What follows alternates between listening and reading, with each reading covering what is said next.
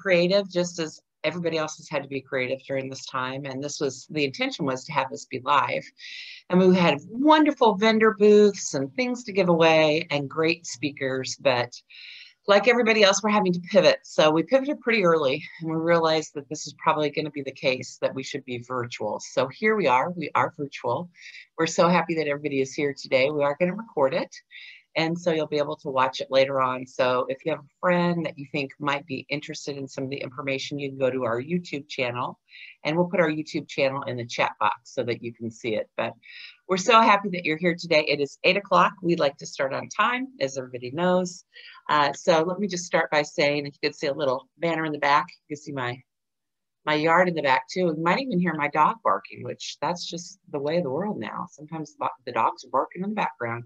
But my name is Cindy Cummings. I am one of the people who is on the board for LT Senior Services.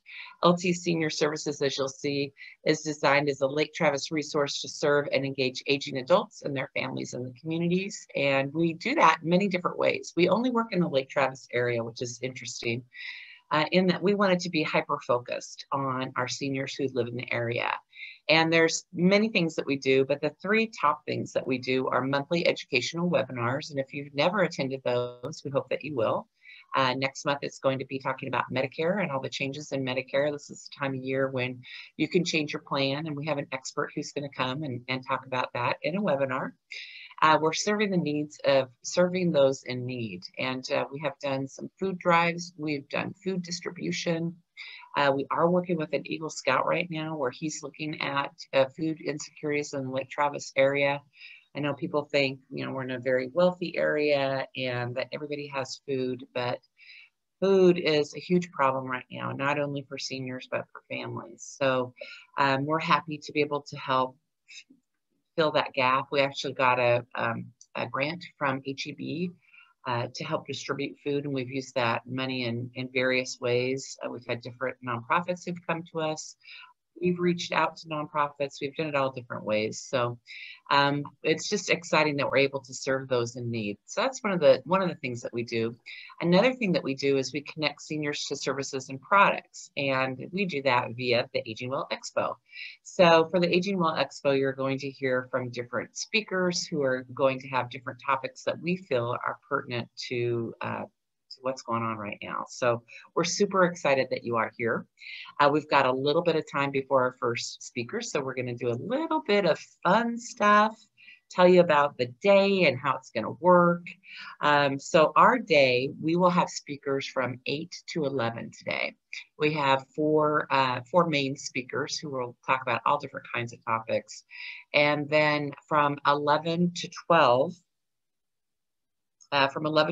you're able to pick up lunch and a goodie bag.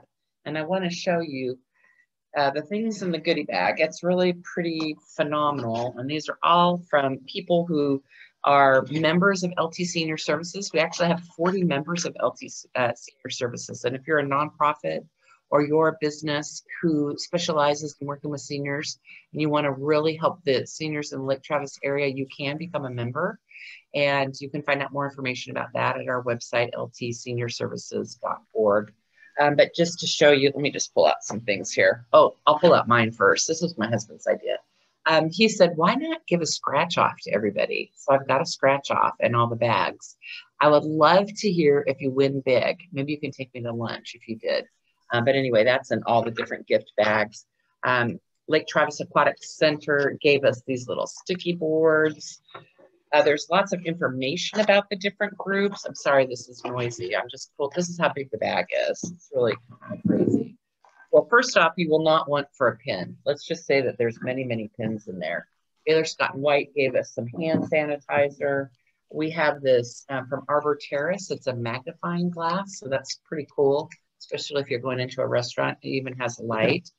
Care Patrol gave us a whole little packet of fun stuff. The Arbor gave us, you put this inside your car, and then you put your drink on top of it, and it will soak up some of the water in your car. I've got something that I've got to open. We've got pads of paper. As I said, we've got different flyers. You have our directory. So this is the LT Senior Services Directory. We print these out as we get new members. If you want more to distribute to family and friends, please let us know and we'll get those to you. Senior News gave us a newsletter. Lakeway Residential Phone Book. So if you didn't get a phone book, we've got a phone book in there. We have a coupon if you're having trouble getting sleep from UT. UT has a whole program on sleep and restless leg syndrome, and they gave us some really good handouts in here. They actually were a speaker for us this year, and it's really fascinating what they're doing. This says receive up to $300. This is not get $300 off if you were to participate in a sleep study. So it's super cool. So we're thankful that they thought about adding that for us. A lot of marketing materials. Here's a starter conversation kit. This is from Hospice Austin, and one of their representatives will be speaking. And so this is a great handout too. A senior resource guide gave us a great directory. Age of Texas gave us some stuff. This little Comfort Care gave us a little ball. Like I said, there's so many pins, I can't even tell you about all the different pins. And then Sweet Scentsy, they distribute CBD, and I'm so excited. They gave us a little candy, a capsule, and then they have relief salve. Is that how you say it, salve? And Sweet Scentsy, I'm not sure what this is. But anyway, a whole bunch of CBD stuff, which I don't know if you heard, but I had my knee replaced, so I could be using some extra help. I'll be rubbing and eating some of this later on today. We want to thank them. They went to a lot of trouble to do these gift bags for us. So thank you, everybody. Again, welcome. It is about 8:07. I'm not sure if Brian is on. Oh, what else should I talk about? Natalie, am I skipping anything? Of course, we have to thank the Arbor for the lunch. I mean, that is just phenomenal.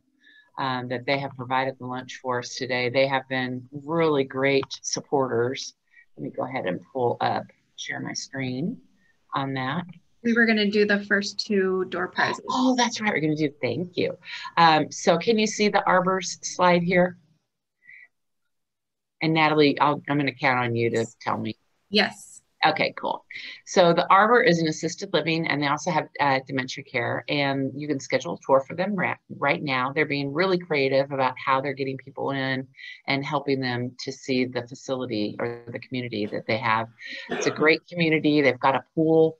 They just went through a huge remodel, and I know they were probably going to have a big old gangbuster, party, but a lot of things have changed. But if you are interested, we always encourage our clients to check out all the different communities and to see which community might be better for them based on their level of need.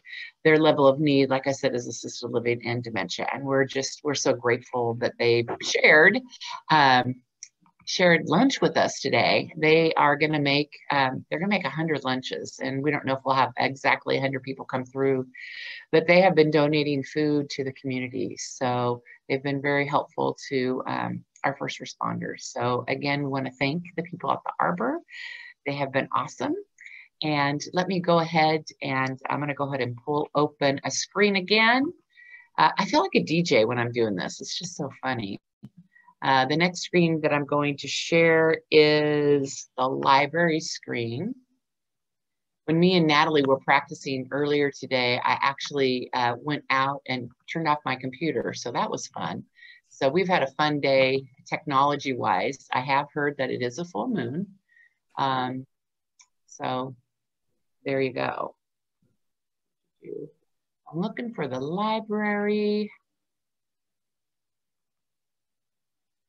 So I'm going to go ahead and share their screen. So they have been a great partner of ours. We couldn't have done what we're doing without the library. They have a great way of publicizing the events. If I can get in there again. Maybe I'm not so good at DJ. I'd rather be in person. I think all y'all would rather be in person. Oh my gosh, I'm saying all y'all. I'm not even from Texas. It's crazy. Can you see it? So Lake Travis Community Library, they gave us a bag of books. And the bag is in itself is wonderful. It's a really heavy bag that, of course, I think there's 6 to 8 books in each of them.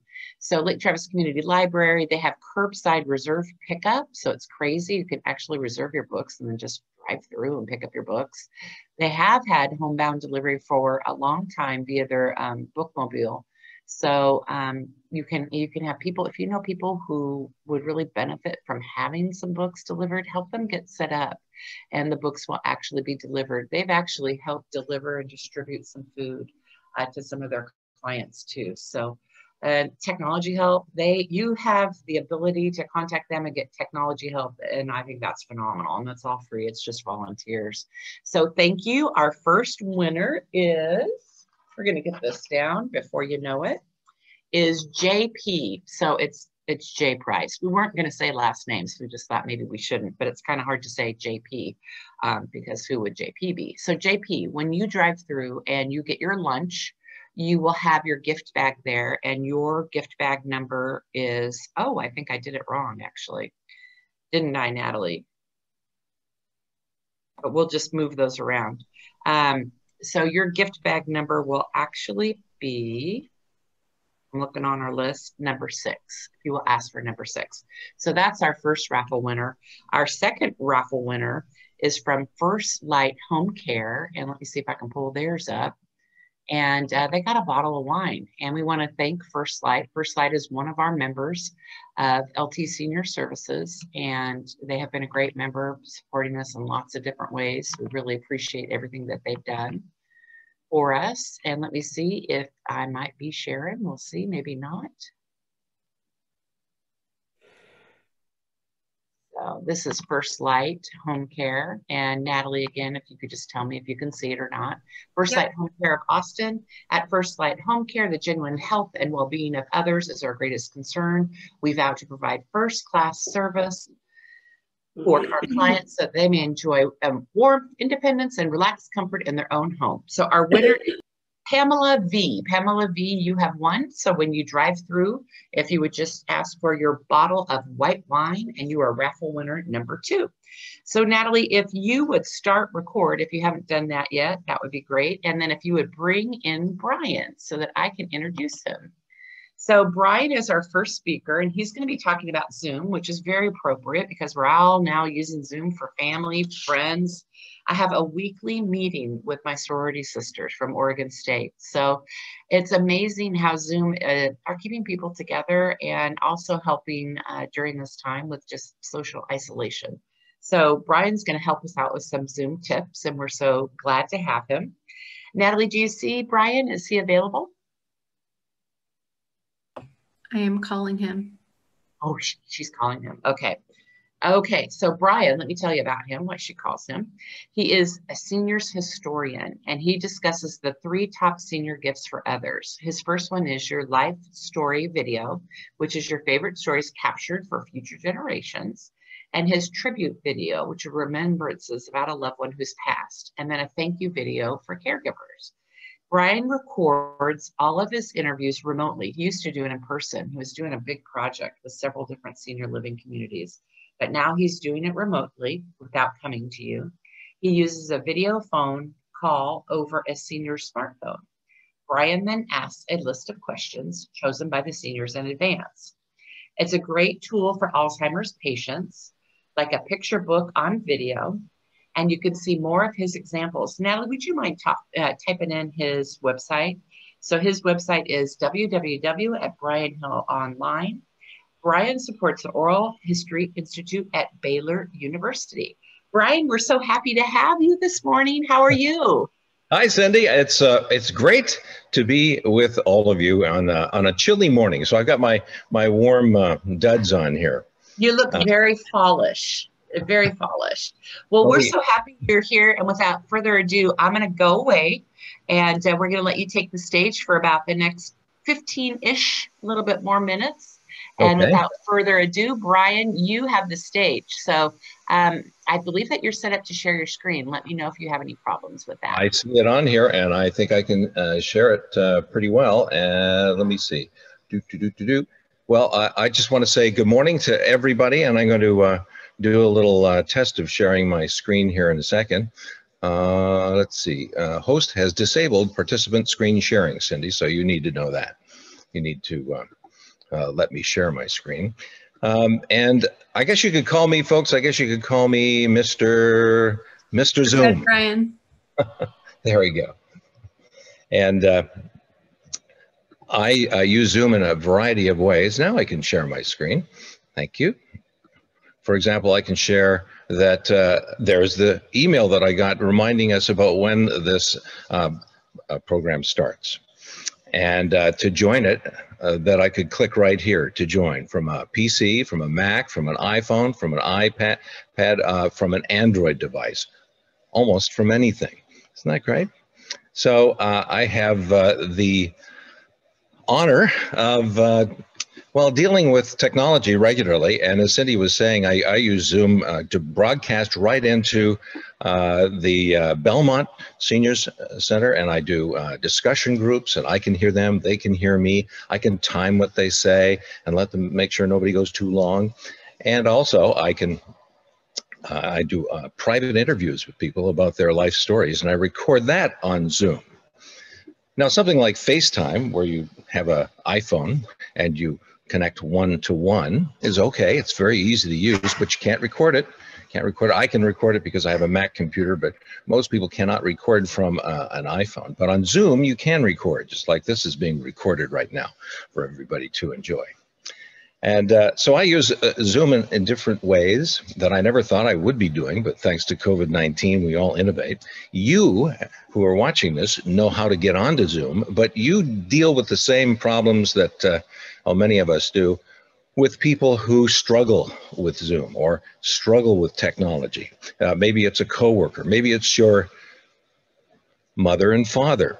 And I want to know that you're not alone, and that this kind of well, struggle is something that's normal for people. And I want to go and play you a short little comedy video for a second. It's going to only last a couple of minutes, and it will discuss just the kind of problems that you can have communicating with somebody about Zoom. And this is a man trying to communicate with his father. So let's take a listen. And he'll begin here in just a second. You also have closed captioning on the screen.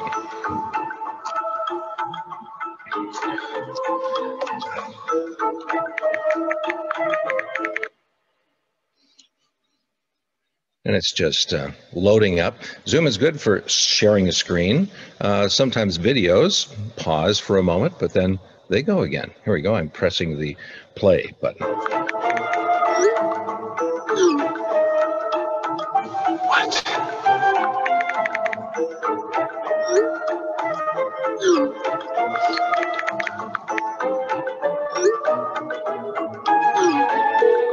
Hello? Dad, don't you see the link? I'm looking right now. I don't see it anywhere. Are you looking in your text or emails?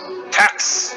I emailed it to you. Do you see it? Oh, okay, I see it now. But it's not doing anything. Did you click on it? No. Okay, go ahead and click on it. It's saying it wants access to my microphone and camera. Click OK.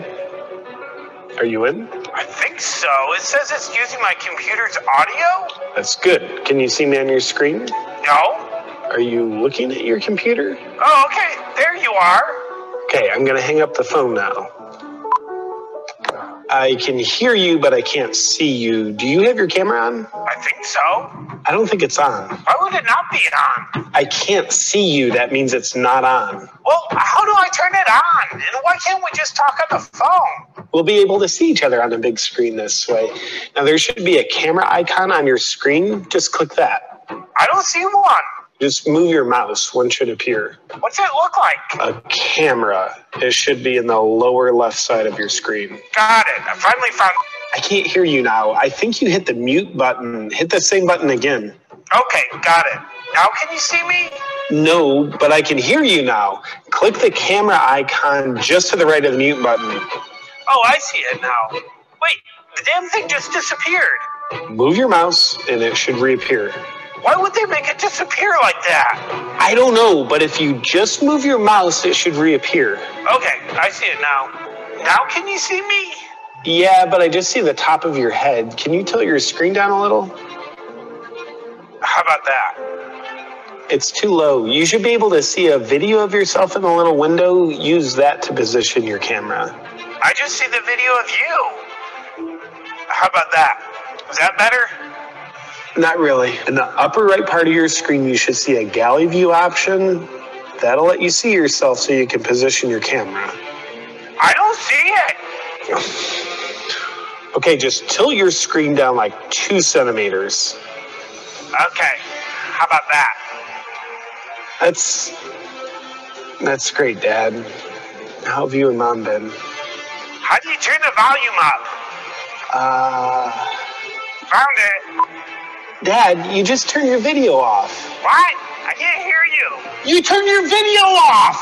I can see you. There's a camera icon if you just...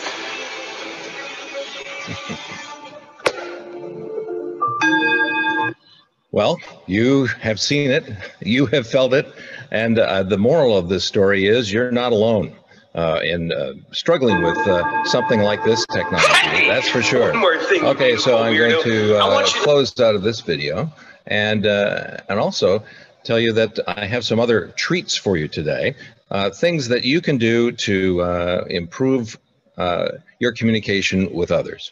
About Zoom, and in my opinion, one of the best introductions to Zoom to somebody who is resisting going on Zoom or find it very confusing, or a senior especially, somebody who goes slow and explains things, is this video, which I'll provide to you in a link if you send me an email at the end of our conference here today. And well, let me show this to you in full screen with some closed captioning. Hi. If you're joining an online video get-together on Zoom for the first time, it can feel intimidating. So we thought to put together a step-by-step guide, especially if you'd like to join us for our free Ask Cozy Grammar online video Q&A. Hey, Brian, we're not seeing the video. We're seeing the old video. Okay. If you'll go ahead and unshare the one video and then share again. All right. Is simply to search your email for the link to the meeting. It will be under the words join Zoom meeting. To get started, and here we go. And here's the nice calm Mr. Rogers-like presentation that I could take a look at. So you can get everything set up without feeling rushed. There we go. Here's how to do it. So you'll find the link. So what I like about this video is he circles what you're supposed to be watching. You're using Zoom, directs your attention to a certain portion of the screen. Is a nice calm demeanor too. The program to be downloaded to your machine. I also recommend that you use closed captioning because not everybody can hear that well, and that allows you to watch the words, hear the words, and then look for that yellow encirclement there on the screen. Click a link that says download and run Zoom. The same process. So because we're a little pressed for time, I'm going to say that is a terrific video that I recommend that you try and take a look at, and I'm going to show you some other ones as well. It shouldn't take too long. So it's back to me now, and then you can join I'm using that share button on the screen, which is really nice to have. To join the meeting automatically. And it's a powerful tool if you're a teacher, if you're a presenter, or if you're wanting to explain something to somebody. So I'm going to be showing you an email that you can ask for. And let's see, how to Zoom. That's right. And I'm going to go back and share my screen so you can see the email that I will make available to you if you send me an email. We played a comedy link. We talked about the cozy instruction on how to join a first-time Zoom call. It lasts about 6 minutes. I'm going to show you a cozy instruction on how to host a Zoom meeting. It's 20 minutes long, and I recommend that you try that one out. And it is a very calming, very slow presentation, and I can show it to you here on the screen. Just by clicking that link in the email that I'll send to you, you can take a look at it. Select optimize screen for sharing a video clip, which also selects sharing the computer sound so that your participants hear what you can hear. I really like that yellow circle where he directs your browser attention to what you need to be paying show you how to attention set those chat settings. And here we'll take some questions at the end of this as well. These are all free, these videos, and this particular video starts off in a very calm and a very peaceful way that is designed not to intimidate people. The little circle on the screen means that video is loading. I had it preloaded at a middle point, and I wanted to bring it back to the beginning. I took my little slider and just put it back to the beginning, and it'll be starting here shortly.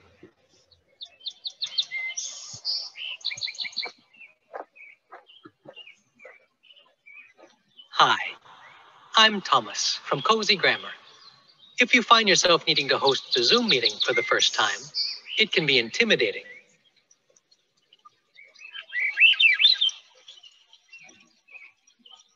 Even if you've joined a Zoom meeting before, getting behind the scenes and making things go might feel like another kettle of fish.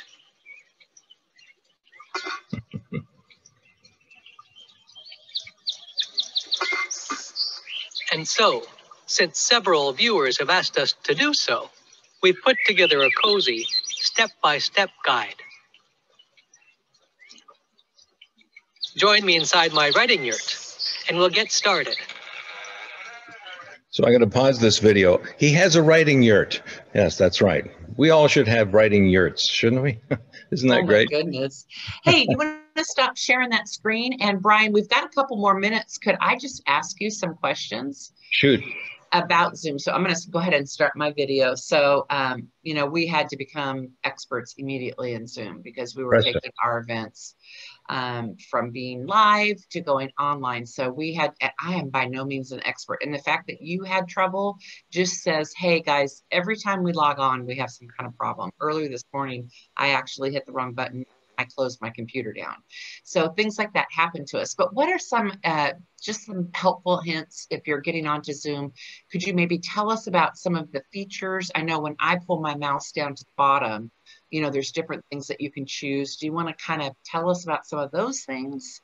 Sure. In that first video that I played for you, where it was calm and peaceful and he was describing things, he describes all the little buttons at the bottom of the screen that are on there. And sometimes you go, well, I'm never going to use that, but it's useful to know what they do.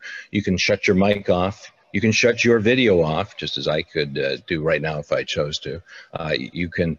We have 31 participants on this call. We can see how many of them there are by looking down at the bottom of your screen. You have a chat where you can chat privately off to the side. You can share your screen. If you're an instructor, that's a very powerful tool. I was able to play some videos for you, add closed captioning, take them off. You can record your conversation. I use that when I interview people about their life story using Zoom. Zoom records that, and then we post that to YouTube so you can have it for future generations. And then there's that leave the meeting button off to the side. The pause your video is nice if you have to go get a glass of water or go to the bathroom or do something like that. When you pause it, I can pause mine. It goes to my profile picture or the description of me, and that's a nice sort of private thing. You can still listen to the meeting, but you can choose to have that up there instead of the picture of the video. The third link in the 4 links that you can get actually goes and gives you a sort of higher end description of how to host a meeting. So you've got how to join a meeting, how to host a meeting, and you just need to send me an email at brianhillaustin@gmail.com, and then you can just get that email, try out those links, and they're, well, lovely tools for you to use when you're trying to communicate with a coworker, a loved one, a senior in a facility, and explain what Zoom is and how helpful it can be. Great. Well, we've got a question from the audience, if I could ask you. And everybody, if you have questions, you can either post them in chat or question and answer. Either one, we'll be monitoring them both. But the question is, we as listeners can record the Zoom meeting. So today, could the participants record the meeting? That's a great question. The host can record the meeting. So the person who starts the call, the person who sends out the email to you can start that. And the host has a lot of power. So the host can decide that they want to turn your microphone off, turn everybody's microphone off. And that's helpful too when people are beginning a meeting and it's all confusing and cluttered, or there's a noisy dump truck outside of somebody's window and you don't want to hear that. The host can shut everybody's microphone off except theirs. The host can record the call. And if you're just doing one-to-one, well, the person who started and sent out the original email can record the call between just two people. Or in this case, we have 60 people watching. You can record all that in Zoom and have it play back later. Excellent. And we're supposed to have close to 100 people on the call. So we did think people might be joining in. So we do, as the host, I can see the participants, but the people who are participating cannot see, which I think is good. You know, they can't, if you'll share your screen, Brian. I think that's good that, you know, they have that privacy ability. So we are recording it, and this will be put on our YouTube channel. So if you want to share it, it sounds like the only person that can record is the host. So participants in any call can't record. Is that right? There's just no way for them to do it. You know, not that I know of, but let me just do a little test at my end right now. And I pushed a record button and it says pause, stop recording. So perhaps I can record it too. You'll get that. But you're a panelist. So That's you're right. we have kind of a hierarchy because we have upgraded to the webinar version. So we have more than the meeting version. So as panelists, I guess you can record, but that would be interesting. We'll have to check that out. That's a great question. Good Mary question. always has great questions. I don't see any other questions. So without further ado, I'd like to thank you, sir. And please reach out to Brian. He has a great program, both for social isolation right now for seniors, having this ability to record some of their life memories. It's a great process for them to go through during this time. It's a great gift for other family members. It's a great gift for them. And also broadcasting into seniors facilities using Zoom, where we can have question and answers. I can hear them, they can hear me, and we can have a full Socrates Cafe discussion. But please to send me an email and you'll get a link to every one of these very helpful videos.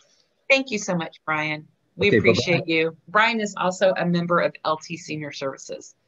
So I see Dr. Norma Perez. So Dr. Norma, thank you for coming today. I'm going to go ahead and introduce you. Without further ado, you are a licensed clinical psychologist with over 20 years of experience. You obtained your PhD at the University of Rhode Island and completed your clinical fellowship at Brown University. She has a private practice in Lakeway for nearly 7 years and provides individual and couples psychotherapy as well as psychological assessments. When working with her clients, she looks at the big picture. She looks at why they sought her out and then also assesses other aspects of their life, such as their social and family life, their health issues, and their functional abilities. She believes that when one area of a person's life is off balance, it most likely affecting the other areas of their life. She strives to help her clients improve their overall quality of life, not just with the presenting issues. Dr. Perez works with older adults in her office, online and by phone, which is fascinating because I know your work has greatly changed with that, and in their home. She helps adults and their adult children navigate the challenging changes in their relationships. What? We still have challenging relationships even as adult children? Imagine that. On a personal note, she's married to a wonderful husband of 40 years, has 2 beautiful daughters, 2 handsome son-in-laws who combined give her 3 handsome grandsons. She enjoys gardening, hiking, and spending time at the beach. And Norma, right now you are muted. So if you will unmute yourself. And I know you have been instrumental in being able to provide care remotely. And isn't that right? You have Yes, been. absolutely. Yeah, and we're so happy that you're part of LT Senior Services, and we're just really interested to hear what you have to say today. So I'm going to go off video, and if we have any questions, if you don't mind, I'll ask them as we go through at the very end. All right, take it away. All right, I am going to share my screen. So give me a few minutes to bring that up. And there it is. And from the beginning. All right. So I'm sure many of you did not expect to be still socially distancing and kind of isolating all these months into the year. I don't think any of us expected to still be in this situation, but we are. And so, and excuse my voice, I'm getting over some hoarseness. But you know, we still are in this situation, and some of us keep holding our breath, waiting for, the next week, the next month. And in the meantime, we've kind of gotten stuck in a situation where we were kind of holding our breath, staying at home or limiting our activity, thinking, okay, I can do this for the short term, but it's been quite a while now. And when you do something that's not really healthy for a long time, it starts to affect us. So I really want to talk a little bit about the effects of COVID-19 on our mental health in general. Okay, so you may not realize that there's some hidden health risks of COVID-19 with us doing having fewer social connections and feeling more isolated. That increases our risk of chronic diseases, psychiatric disorders, and even the risk of premature death. We're actually seeing some of that in the nursing homes when we had so many restrictions on being able to see our loved ones. But we also have to remember our loved ones that are at home, that maybe are not in a facility, but yet don't have the ability to get out as much. And we need to really recognize their risks. And as you're going through this presentation, not only think about yourself and your situation, but of your friends and family, and keep them in mind and try to think about how you can help them. And some of the other hidden risks are when we have few, frequent, and meaningful social interactions and stimulation, then we have an increased risk of cognitive decline. So if we're not using our mind kind of goes limp, it atrophies, and we stop learning how to exercise it and think fast. Our processing speed slows down. Our ability to kind of incorporate our environment around us and react quickly declines. And so we've got to keep in mind that that is a significant risk. Also, depression, anxiety, and even suicidal thoughts. So you may understand anxiety and depression, but what we're seeing more of is people kind of thinking, okay, I'm kind of done with this. Either their depression has gotten so bad or their anxiety, and it's become very difficult to tolerate that distress. And they get a sense of helplessness and hopelessness. So those are really serious concerns. We need to be on the lookout, not only in ourselves, but kind of inquire the ones around us. Reach out and assess your friends and family. So I wanted to put in this self-assessment because I want us to ask ourselves. A lot of times people think, no, I'm okay.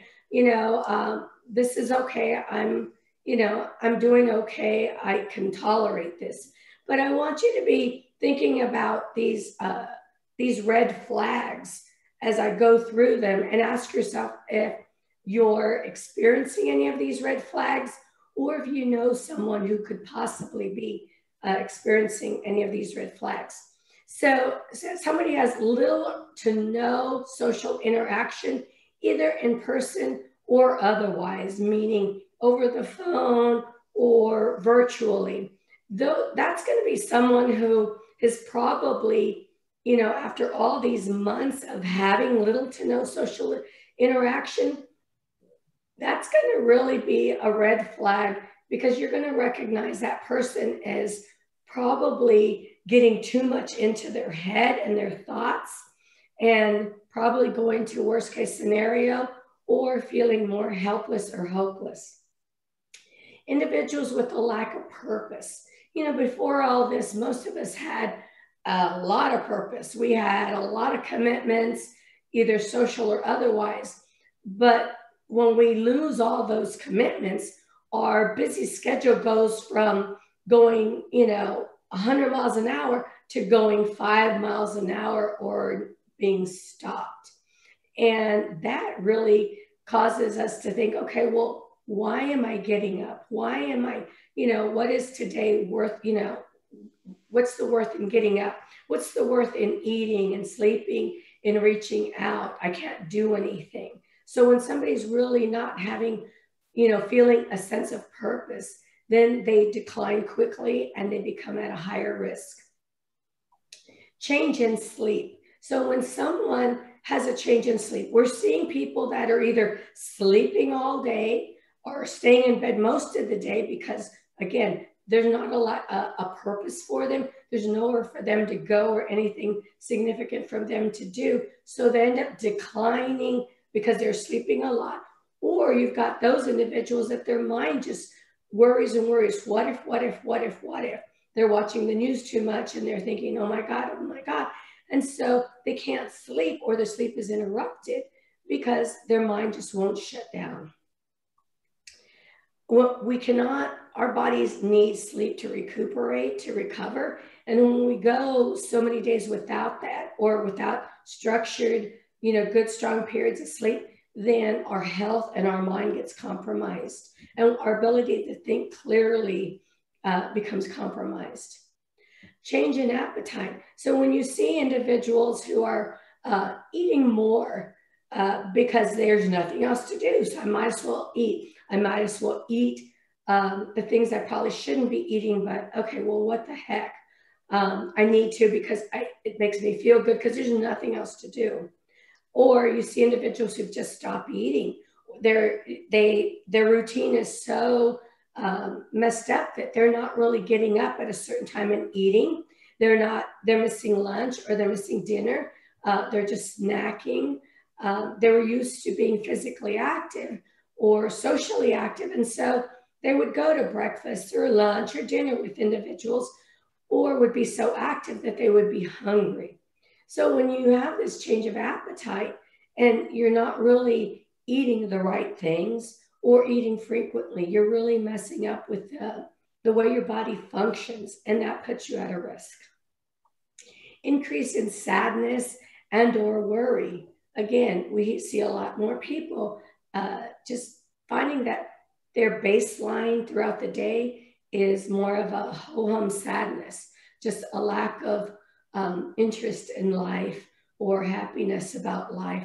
Or we see people that are just very wound up and scared and worried about not only getting out or what's going to happen when they can get out, but then they're watching the news and they're really worrying about what they see on the news, and that really is stressing people out. Increase in irritability. Again, some people, they're going through stages where sometimes they can tolerate all this, and then sometimes they're like done and they become very less tolerant of other people, of situations. When they do interact with other people, they may be more harsh in their conversations and more straightforward and not really filter themselves. And that may be because they're just frustrated about being stuck, being this feeling of loss of control of what they were used to doing their lives. Poor self-care. If you are recognizing that you're not really keeping up with your doctor's appointments, keeping up with your hygiene, those are pretty serious red flags. Not showering and brushing your teeth and washing up, keeping your home environment tidy. Those are pretty serious signs of kind of this lack of interest in thriving. And we want to be aware of that. Individuals who are having any thoughts of being better off dead, that's a huge red flag. When people start thinking about, well, what's the use? Either I've lived a good life and I'm done, or I just can't live this way anymore, not being able to see friends and family members, then they really start to decline quickly. Our mind is very powerful. Our mind can control our body. And when we're telling our body, I'm done with you, you can shut down, then our body starts to respond, and that's not good. So I tell people, whenever you start having any kind of thoughts like that, that is not normal. That is a red flag to reach out to someone as soon as possible, be it a friend, a family member, a doctor, or just to call 911 and say, listen, I'm having these thoughts. You know, I don't know that I'll act on them, but that worries me. They can send a mental health deputy out to kind of talk with you or help you, or they can get someone on the phone to kind of help you through that and figure out what to do. When somebody's having thoughts of ending their life, that's another huge red flag, because that's, as soon as you have that thought, I tell people, just pick up the phone, dial 911, don't second guess yourself, because that stops the process. That stops you from going down that rabbit hole of, well, how would I do it? You know, you need to kind of stop that immediately. And again, by making a call, that stops the process, or at least slows it down, and they get you help immediately. Not that they're going to, you know, commit you or take you away. No, the goal is to help you figure out what's going on and what kind of help do you need. Okay. So social distancing does not mean social isolating. And I think a lot of us have been trying to find a balance between that. We want to be safe, but yet we need to recognize that we thrive with social interaction. And so we need to think about that. So I want to talk about some self-care strategies.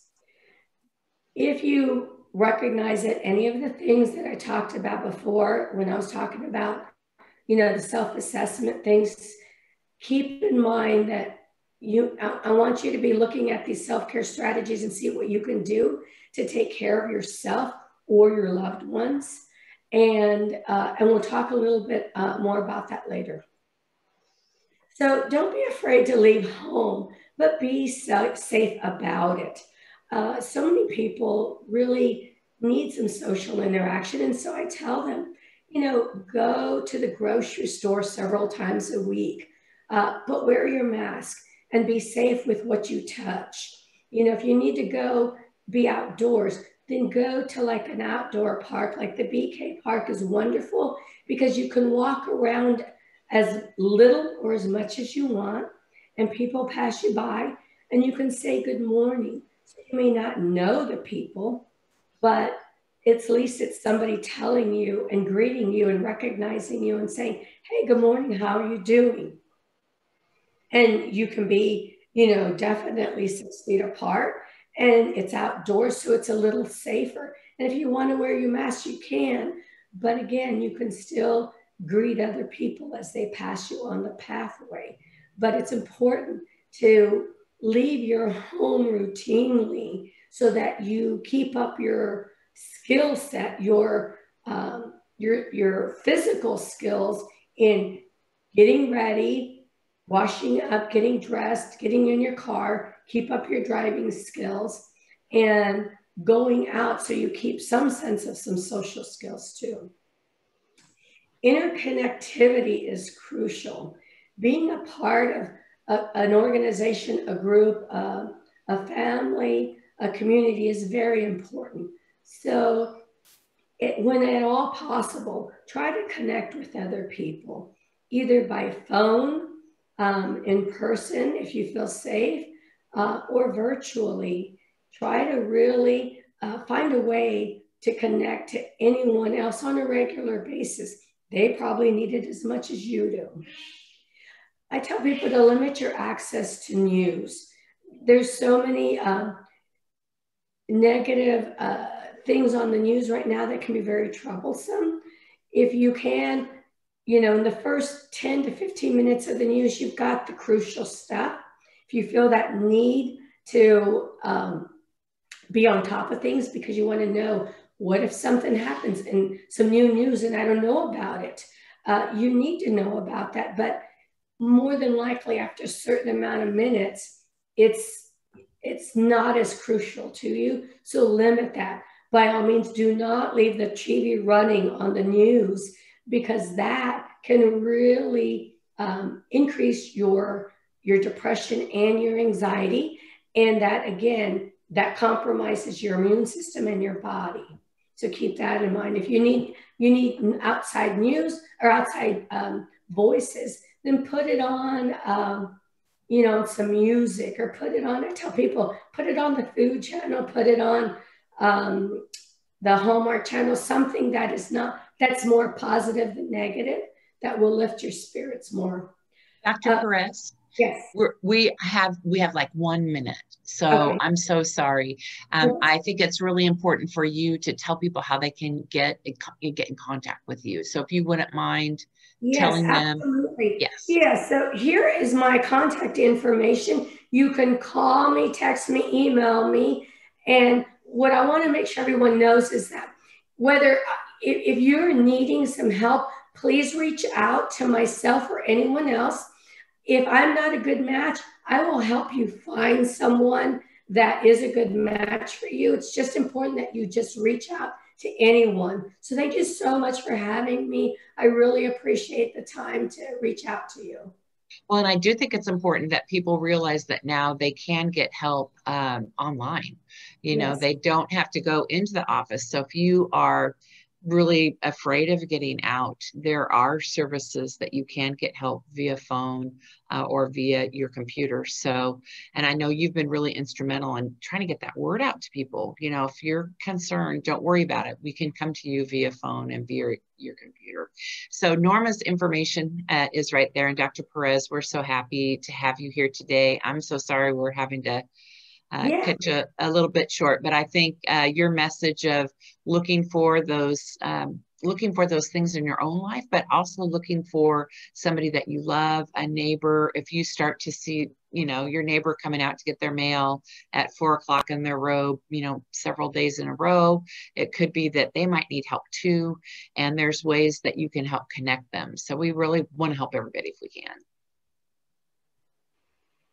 Well, excellent. Thank you, Dr. Perez. And we're going to take a 10-minute break. When we come back, we're actually going to take about an 8-minute break, and then we'll introduce or tell you about our raffle winners then. But a great time to go get another cup of coffee, and we'll see you back in just a little bit.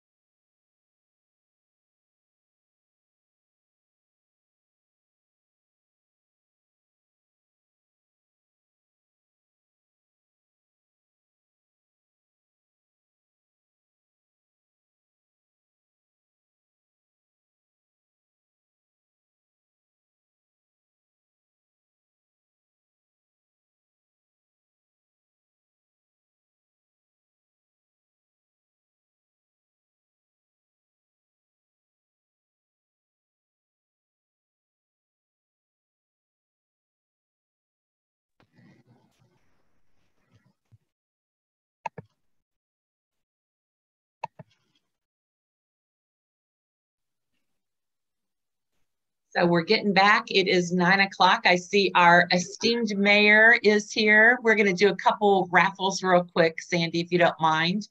We have some very generous donors. And so the next raffle is our third raffle. And so our third raffle is from LT Senior Services, and it is for a $25 gift card to HEB. Who wouldn't want that, right? So our winner of that is Jim and Alice N. Jim and Alice N. So you have won that. The next is from Funeral Consumer Alliance. Let me see if I can find their slide real quick. We'll go and share it. And they have a really great book, and you're going to get some brochures from them too. But the Funeral Alliance is looking for ways to reduce final expenses. That's their specialty. They are a nonprofit, and it's really fascinating what they do. They go through and they find out what the costs are for funerals all across the city. And then they have a brochure that they can give you to help you find out what the cost should be for different methods at that time in your life. But they have a great book. It's called Can't We Talk About Something More Pleasant? And our winner is Diane V. Diane V. So when you come get your lunch, the raffle or the door prizes will be there. Our next is a home modification. And let me stop this and I'll pull up the slide for the next person who is, let's see if I can find it here. It is, let me see if you can see that. This is for enabled living, home safety and accessibility evaluations by occupational therapists, aging in place specialist. And they have donated to us. It's worth it's over $300. And it is for a home modification evaluation. So they'll actually come into your home and they'll help you learn what you can do to modify your home so that you can stay in your home. And our winner of that is Barbara N. Barbara N. So congratulations, everybody. We are on to our next speaker, our Lakeway Mayor Sandy Cox. Welcome. I've got a little bio. I'll just go ahead and read it here real quick. Sandy's the mayor for the city of Lakeway. She was elected in 2018. It seems like yesterday that you were elected. Yeah. But then it doesn't because we had COVID. My goodness. Wow. In short amount of time, Sandy has rebuilt the pipeline of volunteers to better represent the current Lakeway demographics. She's also opened up and enhanced the communication with area residents, empowered committees and commissions to be the voice of the community, and completed work that led to a revamp of the 20-year comprehensive plan. She believes deeply in giving back to the community through volunteerism and board service. She's honored to serve. There's so many, you volunteered all over the place. Yeah, okay, there's like 15 of them. The one very close to my heart was Lake Travis Education Foundation. I was president of that organization, and that is an excellent group to participate in at any age. I would encourage any volunteer, if you want to be participating in that. It is a great group that helps our schools and helps our teachers too. So she's been a resident of Lakeway for more than 20 years. She and her husband raised their daughter Riley in Lakeway and still reside in the same home that they built in 1999. She holds a Bachelor's of Science degree in both electrical engineering and computer engineering from Georgia Tech. Prior to retiring from the technology industry in 2009, she successfully led worldwide technology businesses, operations, and supply chains for 21 years at Motorola. She's an empty nester. Jay and Sandy enjoys boating on Lake Travis, exploring the outdoors, and attending artistic events. We're so happy to have you here today. And I know our topic has probably changed 15 times as the landscape of the world has changed, but we're so pleased that you're going to be able to spend a little bit of time with us today to talk about the latest in Lakeway, including COVID and other updates like that. So I'm going to go off camera and you can share your screen, I believe, but let me know if you have any problems. We'll have questions that we might have and we'll take those at the end, and I'll kind of throw those to you at the very end. Great. Thank you, Cindy. You're welcome. Yes, well, I am so pleased to be here. I unfortunately missed this great seminar last year because my mom went into surgery unexpectedly, and our Mayor Pro Tem, Lori Higginbotham, stood in for me. I hear she did a fantastic job, so I'm hoping to live up to the same performance that she gave last year. But, you know, we all know 2020 has been a humdinger of a year with COVID-19. And it's added a lot of stress to all of us, and, you know, stress to businesses, stress personally, and stress to the city. You know, we we've had to do a lot of different things that we haven't done in the past. But what I want to rest assure all of you is that your council has been working very hard for you during this time. I'm incredibly humbled and appreciative of the amount of hours and thought that go into helping us shepherd our city forward. And we've got 7 great council members that give tirelessly of their time. And you know, I've had people say, well, you know, we pay you the big bucks. And for those that don't know that, we do this completely volunteer. There's no compensation for this role.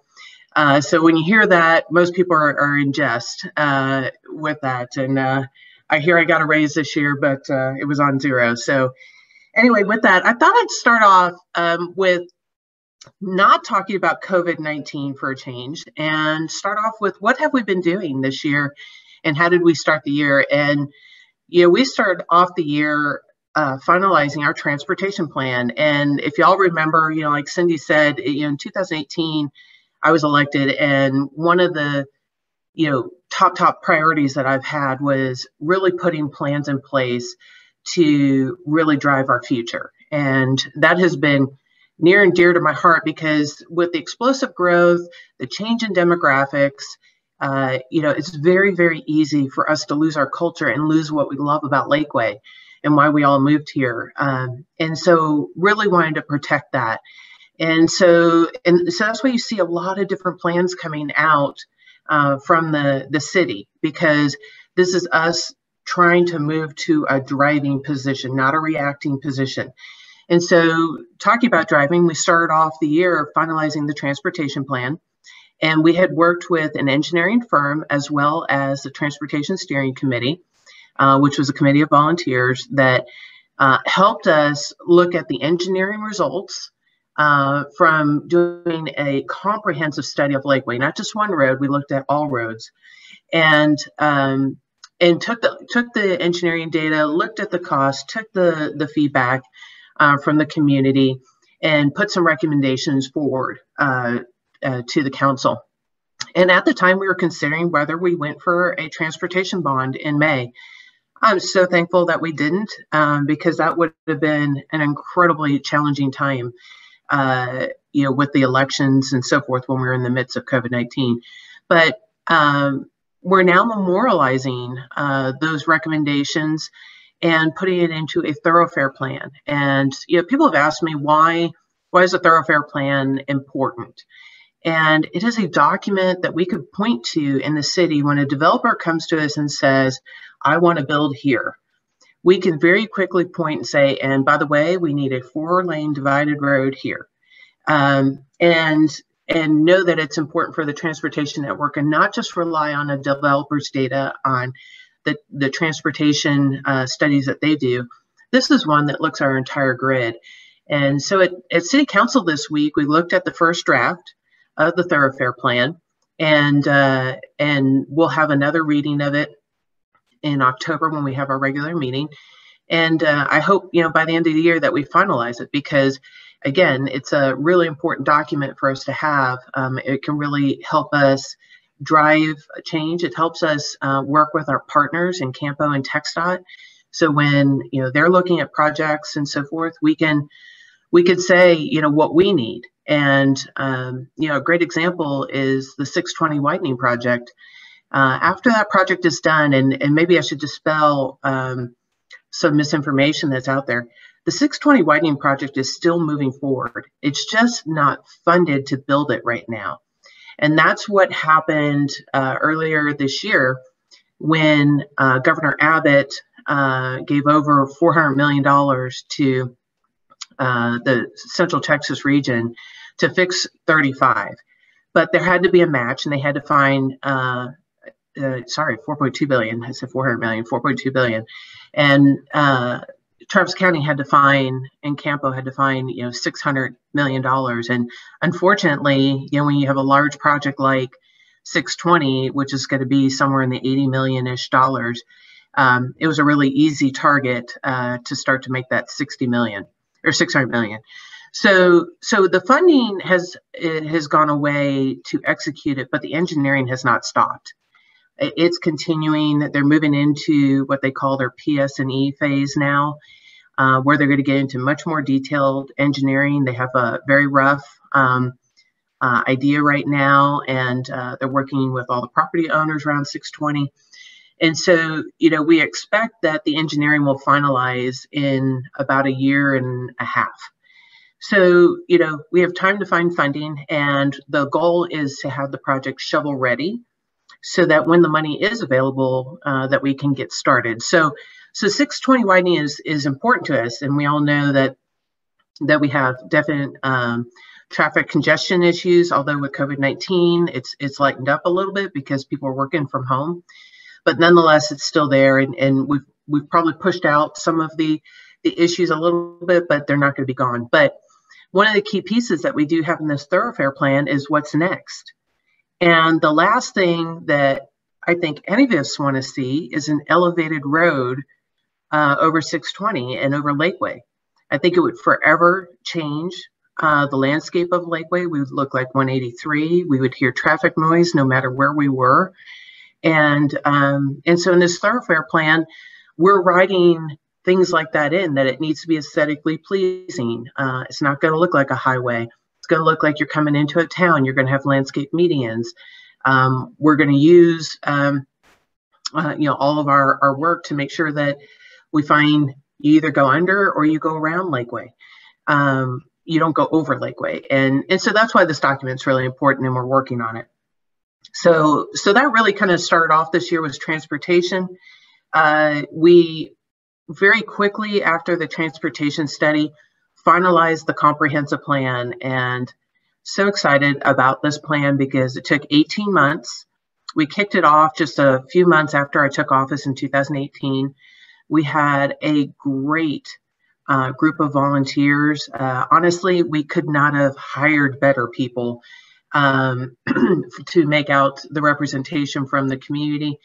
And they gave tirelessly of their time to help us put this together. They went out into the community and talked to people and really understood what this community wanted. And we utilized a consultant to help us put the whole program together. Doing a comprehensive plan is a 20-year plan, and it's a pretty large undertaking. And so we utilized a consultant to help us structure it and pull it together and help us write it.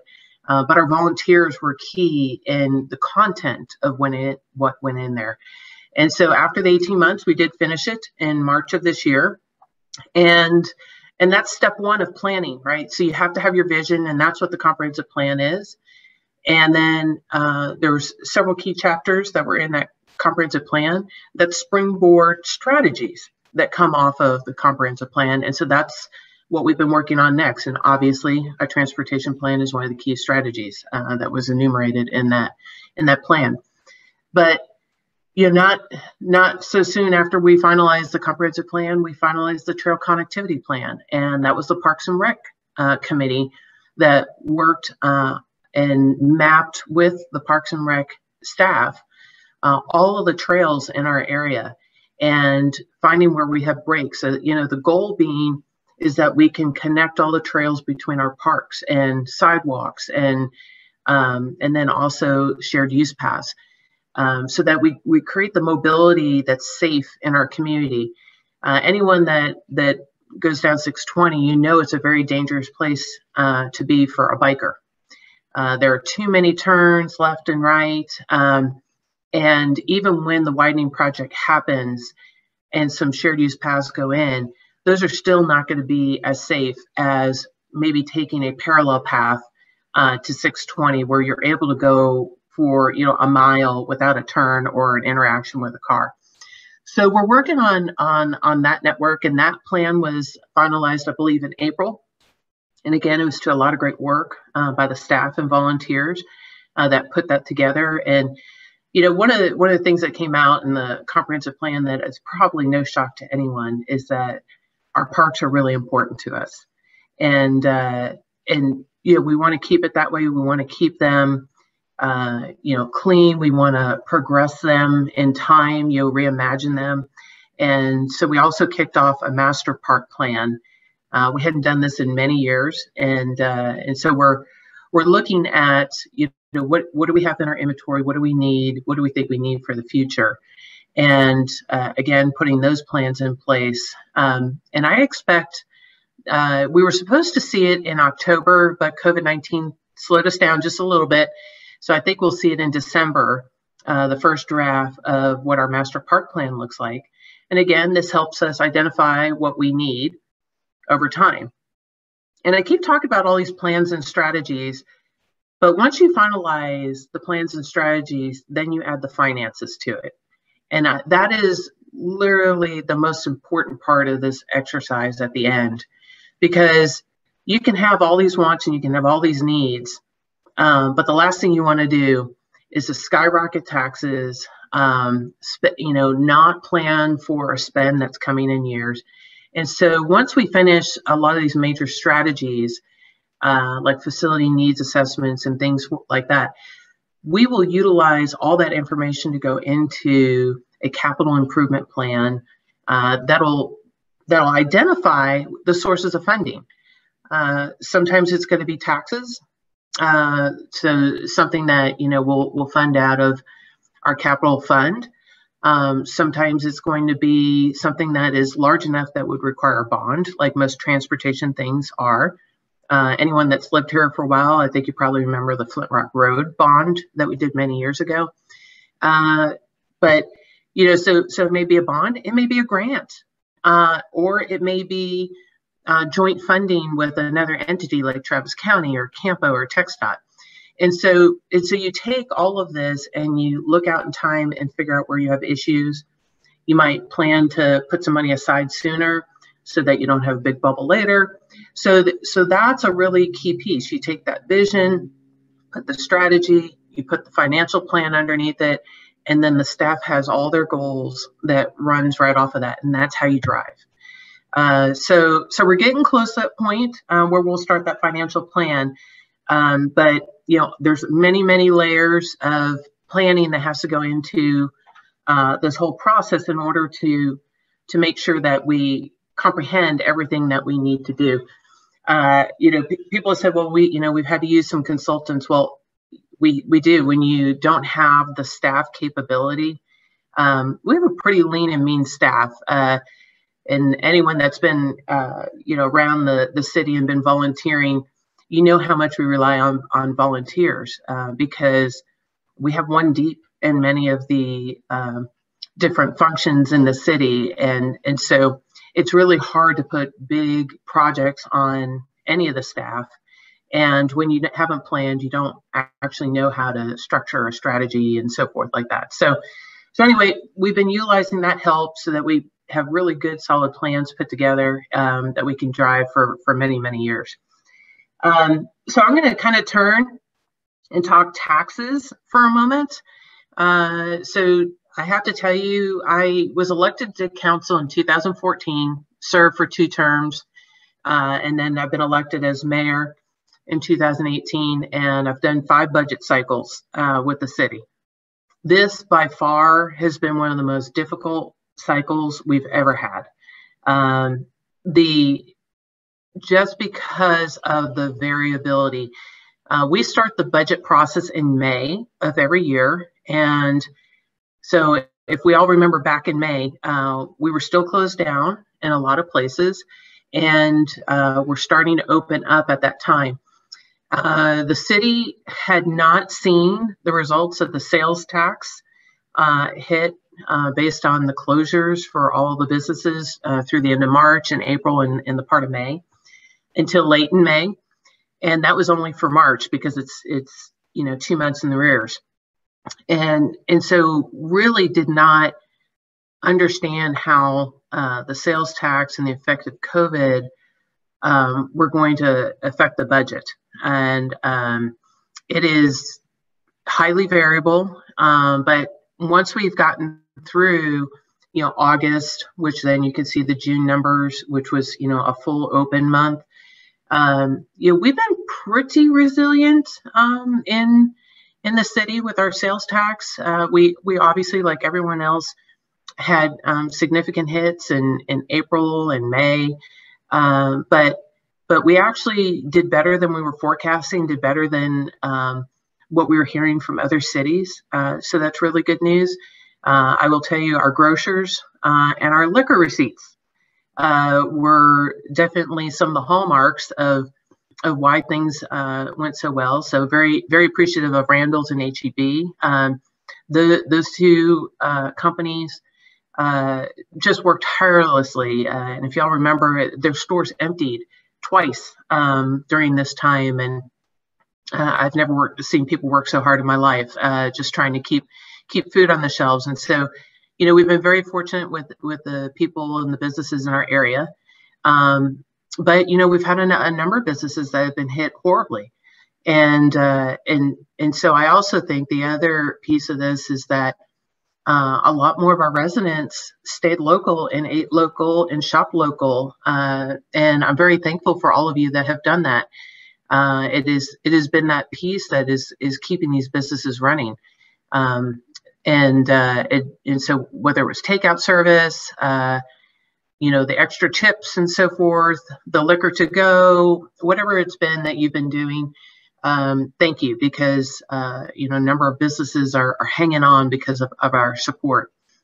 But because of, you know, again, going back to the budget, a lot of variability.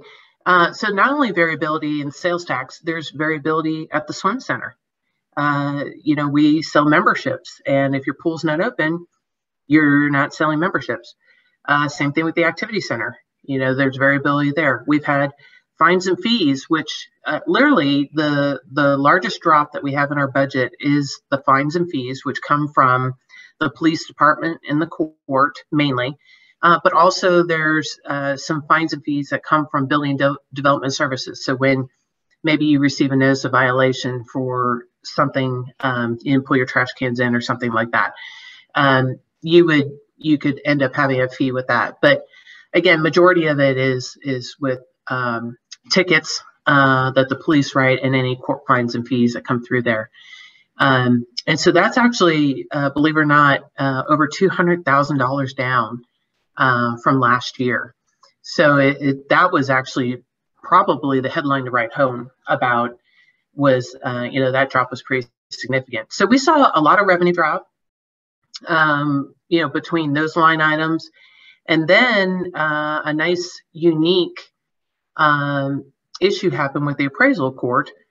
The appraisals are down this year compared to last year. So for those that have been involved with taxes in the past, we have rates called the effective rate. Well, that is the rate that if you don't fund any more dollars into the city, that's the rate that is the same as last year. And it went up. We have not seen that in the last decade. Back when the financial crisis happened in 2008 timeframe, we saw the appraisals change in that way, but we haven't seen it in the last decade. So in order to keep the tax dollars going to the city flat, the tax rate had to go up from last year. So last year was $16.45, and to keep it flat, it was $16.53 this year. So if you've been hearing some of these numbers, that's what's been going on and what we've been trying to deal with. So fast forward to this Monday, the city council decided to keep the tax rate flat at $16.45. And what that means is there will be less taxes going to the city because it is lower than the effective rate, which is now called the no new revenue rate, because that would have been $16.53. We decided to go with $16.45 so that anyone that had the same value on their home, appraisal value on their home this year, you would not pay more taxes to the city. And I want to be careful with that because I'm talking about the city. We have no jurisdiction over the school district. We have no jurisdiction over the fire department, the water department. This is just a city, and we're only 7% of your taxes, roughly. So, so that sliver, we did not end up raising taxes. And so I'm actually proud to say on the 3 budgets that I have done as your mayor, the rate has been $16.45. So for 3 years, it's been a flat tax rate. Now, sometimes it's up, sometimes it's down, and what that means, but we have finalized that. And I really want to give some kudos to our city manager, Julie Oakley, and the team, because this was one of the roughest budget cycles for them. The council was looking for different ways to cut. We were asking a lot of questions, as we always do.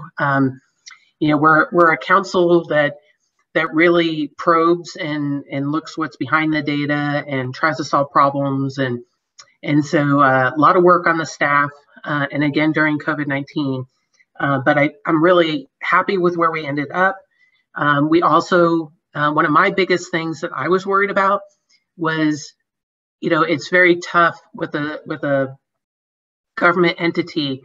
Once you set your taxes, that's it for the year. We don't know what's going to happen next year. And so I want to make sure that our fund balance is robust enough so that if we have any curveballs thrown next year with COVID-19, that we have enough funds to help us from a cash flow perspective. And so we did protect that. We're going to be, after the end of this coming year, at a 34% fund balance, which is perfect in my mind. We reset the expectations on the fund balance when I came into office in 2018. Originally, we were targeting a 25% fund balance, and we moved it to 30 with a high end of 35, just to give us a little bit more buffer for that rainy day. And look at it, the rainy day is here. So I am very, very comfortable now with where we've ended up. A lot of learning along the way. But I will have to say I'm very glad the budget season is over.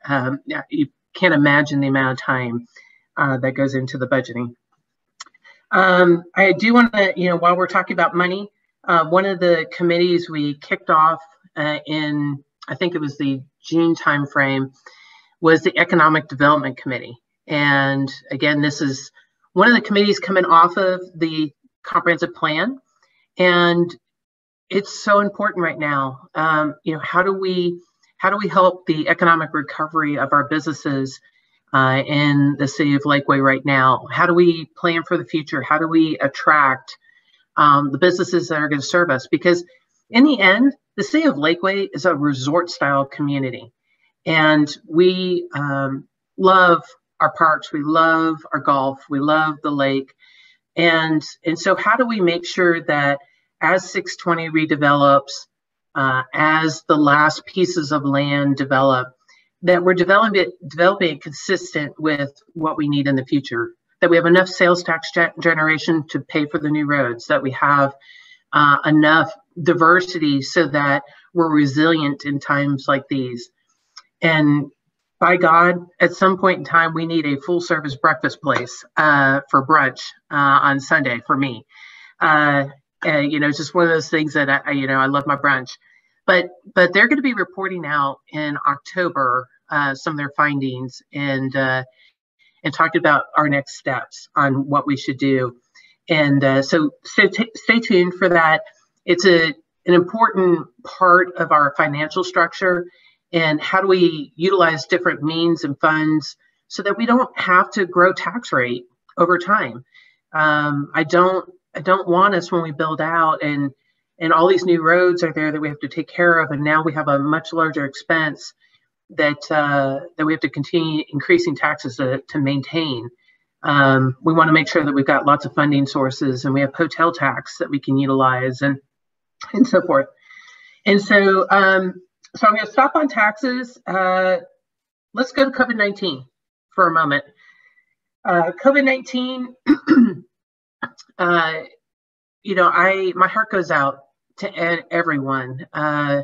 This has been an incredibly challenging time for people, and there isn't anyone that isn't affected by this in one way, shape, or form. Whether you know someone or you've been laid off, whether maybe pay has been reduced, you know, a loss of a loved one, someone being sick. just the sheer isolation.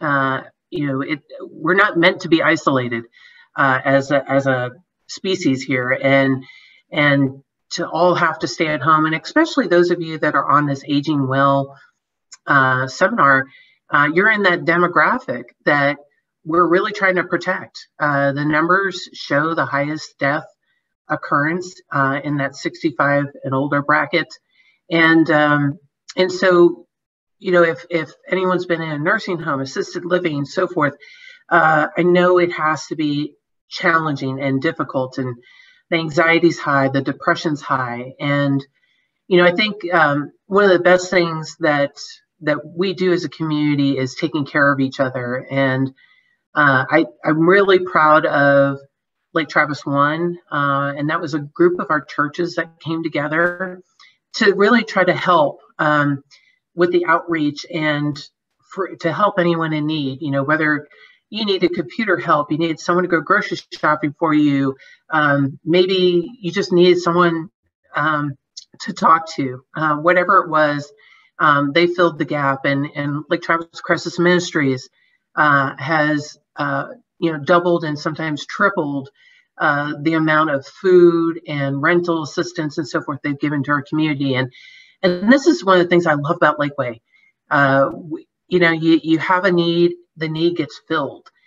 We have so many great nonprofit organizations, like Drive a Senior, and I just could name a lot of them, but we have so many that are willing to help, and so I'm thankful for everyone chipping in during this hard time, because a lot of our residents have fared better than we would expect, and it's just because of the care that this community takes of each other.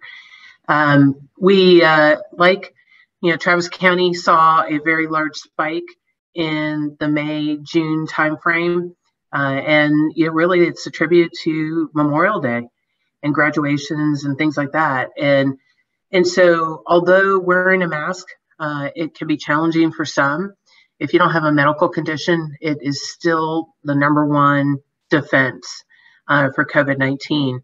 And we talk about the hygiene, washing hands regularly, don't touch your face, and then to keep that social distance of 6 feet. And if we keep practicing this, we're gonna learn how to live with COVID-19. We're gonna keep trying to do things a little differently. And so we may not be able to go back to what we have always done in the past before March of this year, but we're going to figure out how to get back to what we love and enjoy, and we are doing that. There is still an order from the governor and the judge on the books that we cannot gather greater than 10 people, and that extends until December 15th. And there's been a lot of messaging that just went out in this last week about thinking about doing Thanksgiving a little differently, and thinking about virtual Thanksgivings and keeping it to your household and things like that. And really it's all of us trying to be safe and not to create a spike. Of all the numbers I look at, we could look at the number of cases in the city of Lakeway. And in the Lake Travis area, we're over 600 cases since March. We have probably about 70 active now, which grew from last week. We were in that 35-ish range for a couple weeks, and now we doubled over the last week. And I would tell you, what has changed. We had Labor Day. The schools have gone back to in-person classes. We've had football games, right? So we're getting back out and we're interacting. And so what we have to watch is that change, but more importantly, we have to watch the hospitalization number. And as of right now, that is pretty much flat. So, knocking on wood, it stays there, and we don't see a spike coming through, this fall. Obviously, a lot of people are concerned with flu season and COVID-19. I am not a doctor, but my engineering mind says I got to think that all the things that we're doing to stop the spread of COVID-19 is going to help stop the spread of flu. Washing the hands, wearing the mask, right? I think if we continue to practice that, I'm hopeful that our flu season is better than we've seen it. But, you know, only time will tell. The flu shots are out. And if your doctor tells you go get a flu shot, go get a flu shot. Because that'll be, you know, one of your great lines of defense during this season. And so I'll probably, I'm sure some people are going to have questions on this. So I'm going to skip on and talk about my last topic, which is our propositions on the ballot for November. And probably most of you have been here for a while in our community and know that back in 2018, there was a charter issue that was found during the early voting time. And of course, I can't forget it because I was running for mayor at the time. I thought I was running for a 3-year term. And with 2 weeks to go, found out that that term was going to be 1 year. And it was because our Constitution, Texas Constitution, and our charter in Lakeway were in conflict with one another. And unfortunately, in 2014, when the election system changed to a 3-year term, it did not match with the election system that is required by the state of Texas. And so when you go to 3-year terms, it requires you to run a majority system, which is you have to have 50% of the vote plus one. We run a plurality, which is just most votes. It also requires that you put in a place system and then have runoffs for those places. And so that was the miss in the charter. So what happened in 2018 is we rolled back to our old election system. So for 2 decades or more, we have run a 2-term plurality system. And so we rolled back to that, have been running all of our elections off of that system since 2018. And now we're at the first point that we can change our charter. So our Lakeway City Charter requires every 4 years that we review the charter and make any changes that we see fit. However, we have the ability every 2 years based on the Texas legislature that we can make changes to the charter. And so literally this election in November is the soonest that we could bring forward any changes to our charter to really bring it in line legally with the Texas Constitution. So we kicked off the Charter Review Committee earlier this year. Every council member had a member that we put on that committee to look at it. And majority of the propositions that are on the ballot are to fix inconsistencies with our charter and the Texas Constitution. And then the other ones that are on the ballot were things that were necessary. And I'll just give you an example of one, which is we are proposing to remove the volunteer treasurer position. And that has been in the charter since its existence. And that was back when we didn't have a finance department, and now we do. So there really isn't a need for that role anymore. It's redundant to the finance department that we have. And so those are the types of things that are in there. And so I would really encourage you all. There's a great document on the city website that will walk you through every one of the propositions. And it's written in a plain manner that you can read the ballot language. You can then see an explanation so you understand what it's doing. And you can get through all of it very simply. It's about 3 pages. And like I said, it's out on the website. But I would really encourage, I think probably everyone on this webinar is registered to vote. But if you're not, October 5th is fast approaching. So please get registered. and we will be in early elections in about 2 weeks. Or early voting. So I encourage you to vote early.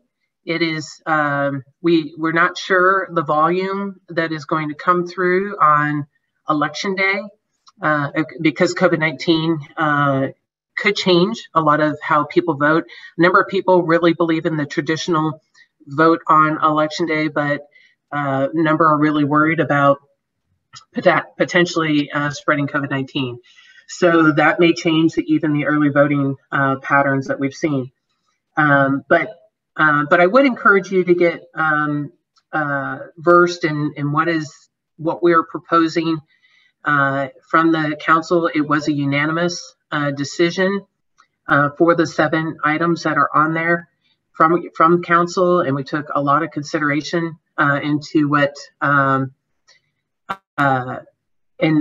we were really looking for, and trying to make sure that we just put the important stuff on the ballot, knowing that this is a November presidential election and people are going to get weary by the time they get to the end of the ballot. So I've been talking for quite a while. I'm going to pause now and see if we have any questions from the group. Hey, Sandy, I've got a couple questions for you here, and then we'll monitor the question and answer area too. Well, first thing is excellent on tax rate and no increase. That's just a huge benefit, and I know as a homeowner, I really appreciate that. So explain to me a little bit, are you saying that our property values did not go up? I didn't quite understand how. Yeah. Okay. Yeah, so the legislature last time around, there was a lobbying group for the realtors, and they did not want to share the values of the houses when they sold. And that was how the appraisal district was monitoring what the market was doing. And so they've actually had to rebuild how they're going to appraise houses in the future. And so this year they just left them flat from last year, unless you, like, if you put in a pool, then your value went up, right? But if you did nothing to your home, your values, for the most part, right? This is all for the most part, because every house has a different set of rules and guidelines, right? But for the most part, they stayed flat. So that's, really good news for all of us, that no more taxes. At least from the city of Lakeway this year. But again, I got to be careful, because I'm sure there's one person that their appraisal went up. Right. Because it's all on averages.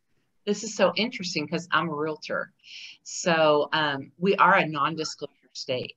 And so the information for our sales is not shared.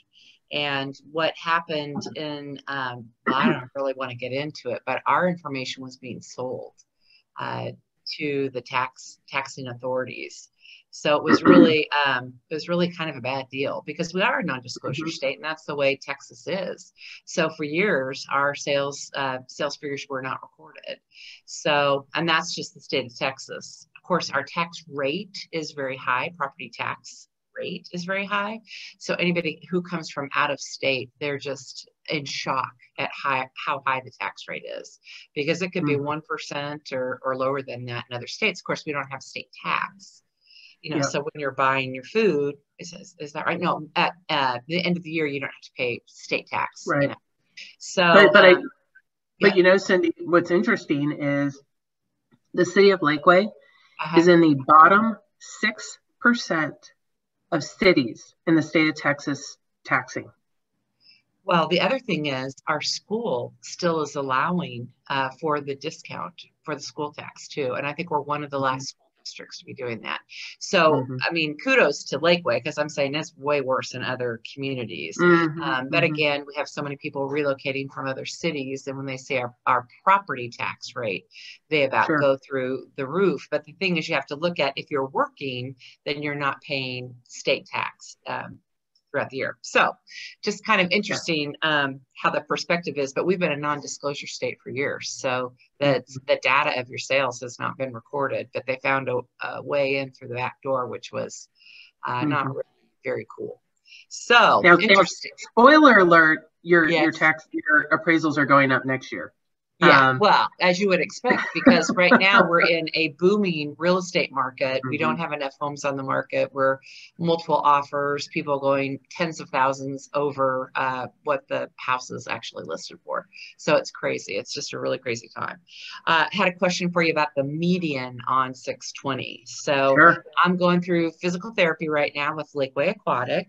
So I forget to turn, I live over on Palos Verdes, so I forget to turn to go in the back way, to go through Wells Fargo. So I go up 620 and I want to turn to go into Lakeway Aquatic, and those darn medians are there. So what do? I go up to Bella Montana and I do a little U-turn, and I see all their curbs are like falling apart, and they've been hit, I'm sure, by a quadrillion different tractors and trailers and things like that. So, and other people are just doing U-turns right there as soon as the medians stop. So what's a solution? Is that going to continue up? Why did it stop there? What are some safety things that we can tell our citizens about? Well, it's a great question. So the medians that went in, this is something that the council has talked about multiple times over the last year and a half. And the cuts are exactly mirrored to what the 620 widening project is going to look like. Okay. So one of the things that we wanted to make sure was that we didn't end up putting cuts somewhere else, training people that those are the turns, and then come right back a couple of years later and then have different cuts. So it mirrors the plan for 620 widening. The area where they're at, which is pretty much Lomans to Lakeway Boulevard, right, is that piece of Lakeway. There's a hotspot analysis of a number of wrecks over the years. And it's because there's so much crisscross traffic, so many curb cuts, that we wanted to get the advantage of improving the safety. And so that's really important why we wanted to get it in sooner. And the nice thing is TxDOT paid for this entire program. But the other piece for me is that it's been a great opportunity for us to get feedback now before we do a really expensive widening project about where we're having troubles.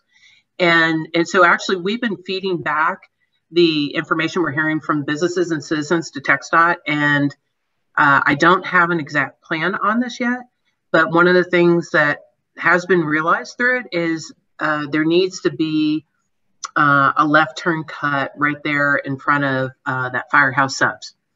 And so TxDOT has analyzed it. They believe it's a good place to put it. And so they're putting plans in place to put that cut in there.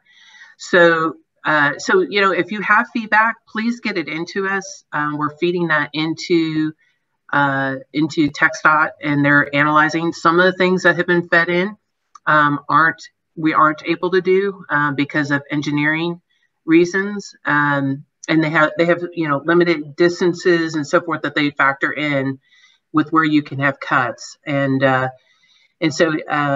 I'd love to hear the feedback and where we have troubles. Let's work through it now, because if we work through it now, then we get it fed into the 620 widening project. And so that really big project, when it happens, we get it right. So I think this is a message that you need to get out to the community somehow or another, because you have a lot of frustrated businesses and a lot of citizens too. But telling it that way makes me feel like, okay, you want our feedback. You want to know. Yeah. So who would they send an email to? Who would be a good person? We have a info line. It's info@lakeway-tx.gov. Okay. And anytime you can send, whether it's if you've got some issues with the medians, or you've got some other issue, or hey, you want to say, we love our city council, we'll take that too. We do love our city council. Thank you. But I mean, in all seriousness, it's a great way to send information in. You can send emails to the council, and we read them. We read them. I will tell you, I honestly get so much email. I can't respond to everything, but I read everything. But we're also working with the chamber and receiving the feedback from the businesses on on the challenges with this, and we're working with TxDOT. So nothing's ever done. We keep evolving, we keep making it better. We're not going to be perfect on everything we do, and we got to learn through all of this, what works and what's not working. But in the end, it will be safer in the heart of Lakeway, because I've said it before. If you're at that post office or you're at Chicken Express and right before and all that crisscross traffic, if you haven't seen an accident there, you have seen an almost accident a number of times. And so now it's going to be safer in that corridor. And yes, it's challenging with doing some of the U-turning. Speaking of roads and all, we talked at City Council this week about Main Street. So when we did our transportation study, one of the most important roads to be cut through in Lakeway is Main Street. And that street is supposed to go from, the back of HEB all the way to the Hills entrance. Yes. Right. So we'll be able to connect Loman's Crossing with that whole area. And, we as a city council are trying to make sure that we have a plan to get all of this grid connected so that when the 620 widening happens, we don't have to get out on 620. We're going to be able to get majority of what we want to get done, and through all of our back roads. Unfortunately, the problem we're running into with Main Street is that in 2014, when we had the PUD agreement with the Oaks and Stratus, when that PUD agreement was approved, it was supposed to be approved with a Main Street agreement. And unfortunately, it didn't happen. And so there's nothing in that PUD ordinance or a separate agreement that says when that road is going to get built or not. And so what the city council has been working with Stratus, over this last year and some, trying to get them to the table to work out an arrangement. We've actually written a Main Street agreement and given it to them. They don't want to even entertain it. So what the council decided on Monday is that we're going to ask our zoning and planning commission to change the PUD ordinance, because we can do that, and put a commencement date and a completion date of that road in the ordinance. So that will give us some teeth to be able to drive that road and get that built. The Stratus is on the hook to build that road. It's going to be about a $2.5 million road. Yeah, it's an expensive road, which is why I think they continue to delay, and because there's a very expensive bridge that they're going to have to build. So that's one piece of it. There's one more piece that has to get built, and that is on the Lakeway Mud property, which Legends is going to be commencing their plans, and we did all that work a year ago with them to set their zoning in that area and to kind of move forward with that. So they are going to start construction in 2021. So we're going to have the east done. We have a plan on the west, almost formalized, and then we have the center that we don't have the plan yet, and we're working to do that. We're having to play some more hardball than we wanted to. We were hoping that we would have a partner at the table, and we don't. We put an affidavit of non-compliance on the Stratus property, so that if anyone were to purchase that property, that they would know that it's not in compliance with our ordinances. And so unfortunately, it's been more difficult than we wanted. But unfortunately, there's a number of deficiencies in that Oaks PUD ordinance, and so we've been working to get those deficiencies rectified. And even since we started that project, Stratus sold the front half that's been built to TA Realty. So now we have TA Realty that we're working with as well, to deal with it. So although you can't see the work that we're doing, we have a number of executive sessions that if you want to go back and take a look at our agendas, those are there because we're having consultations with an attorney, and it's not ready. When you're writing a Main Street agreement, you don't want to put your strategy out or your negotiation out in the public. And that's why you have that attorney-client privilege to work through that as a governing body. And then, when you get to a point that you may work through an approval, you bring that out, and so that the public does know what you're doing. And so you all saw, if you watch the Monday meeting, you saw kind of some of the things that we've been doing with the Oaks Pet. Well, we thank you so much. It's been great to have you, to get an update on all those different topics. I had no idea you'd be able to talk and fill all that in your time, and we're so appreciative of you coming today. And people, if we have more, let's see, exactly how do we find information on the propositions on the city website? Where do you go to?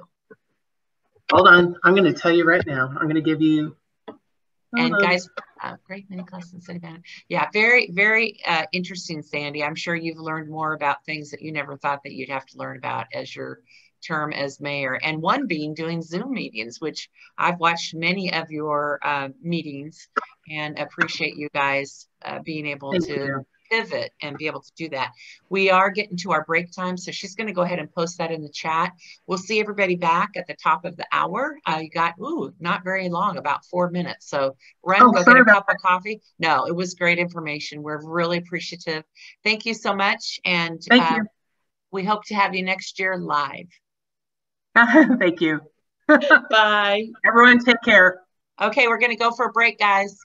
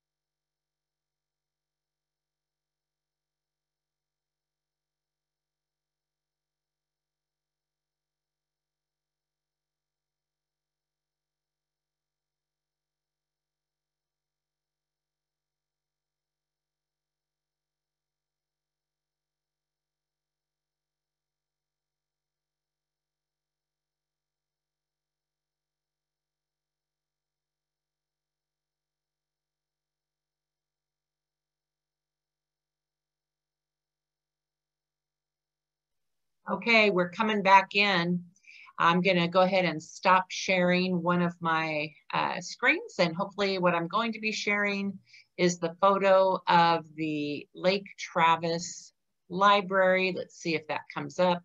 I'm going to look for Natalie to confirm with me that she could see that. Does everybody see the Lake Travis Library? Okay, excellent. So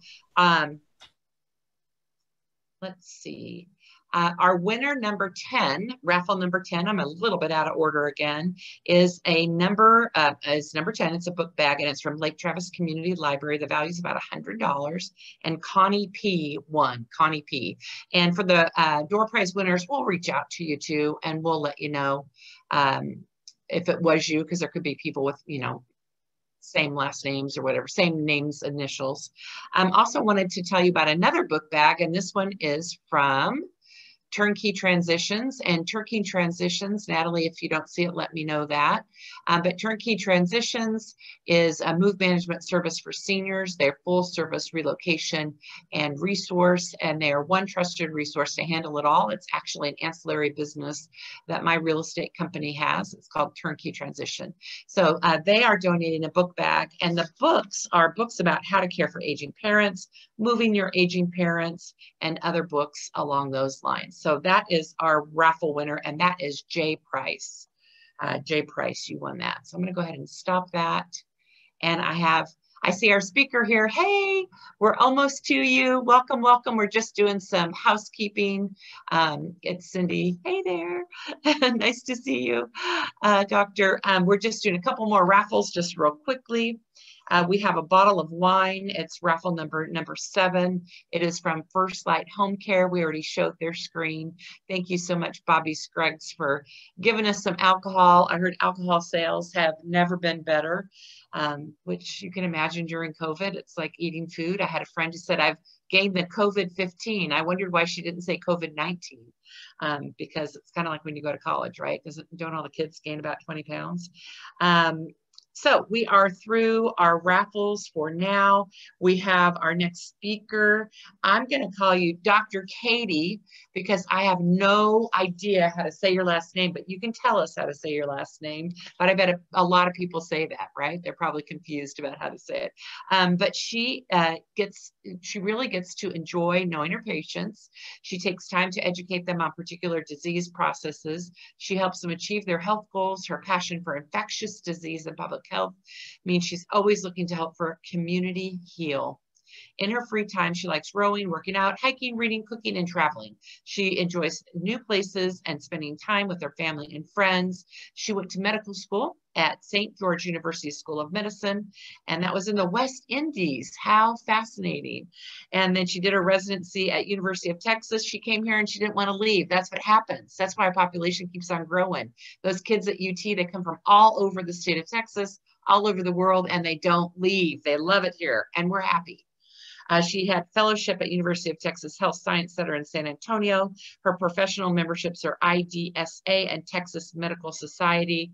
We are so excited to have you here today from Baylor, Scott and White. And I'm going to go off screen if you will unmute yourself. Hey. Hi. Nice. So how do you say your last name? So it's Theoktisto. So Dr. Theo is usually.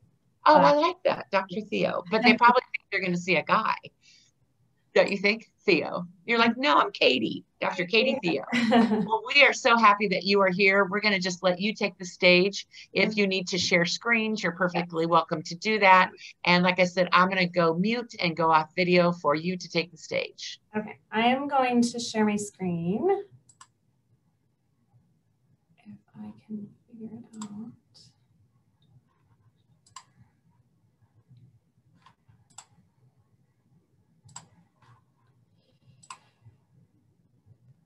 Did it?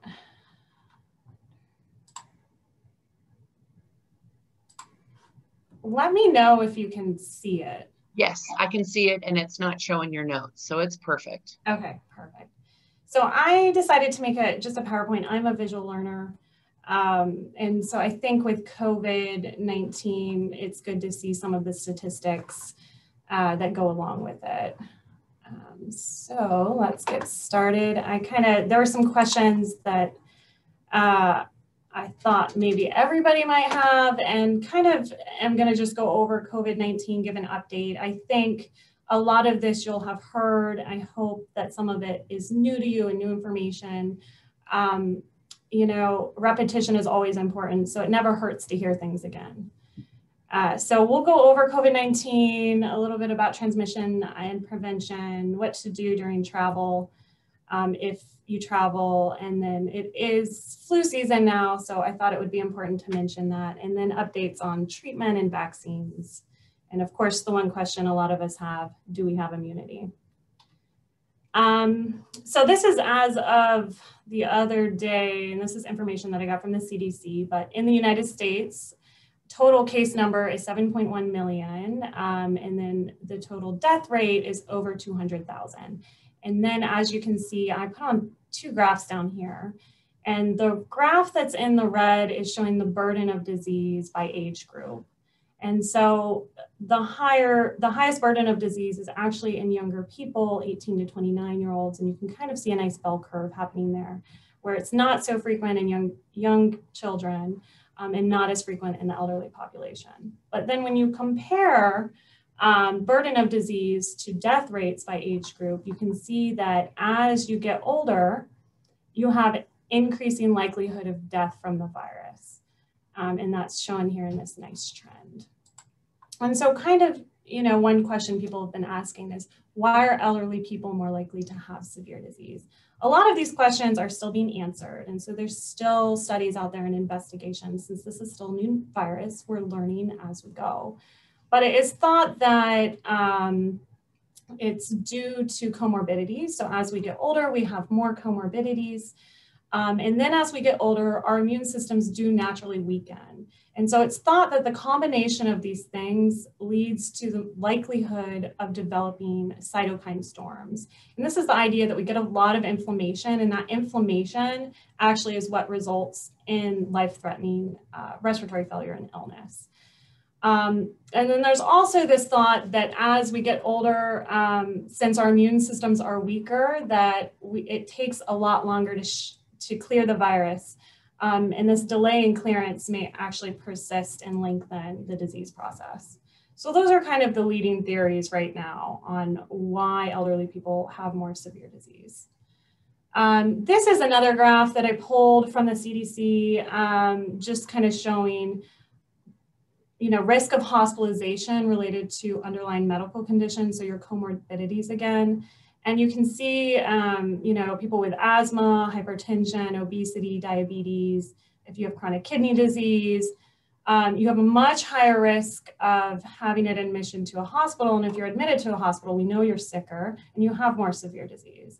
And so if you have two conditions, your risk of having a hospital admission is 4.5 times higher compared to the control population, which I think was 18 to 29-year-olds. And then if you have 3 or more conditions, you're 5 times more likely to have a hospital admission. And then this compares the hospitalizations and death rates again by age group. It's just reiterating the fact that the younger folks, although the burden of disease is here more in the 18 to 29-year-olds, and that's our comparison group. As you get older, you're more likely to have a hospitalization and you're more likely to have a bad outcome, such as death. And so I'm just gonna go over symptoms again. It never hurts to hear these symptoms.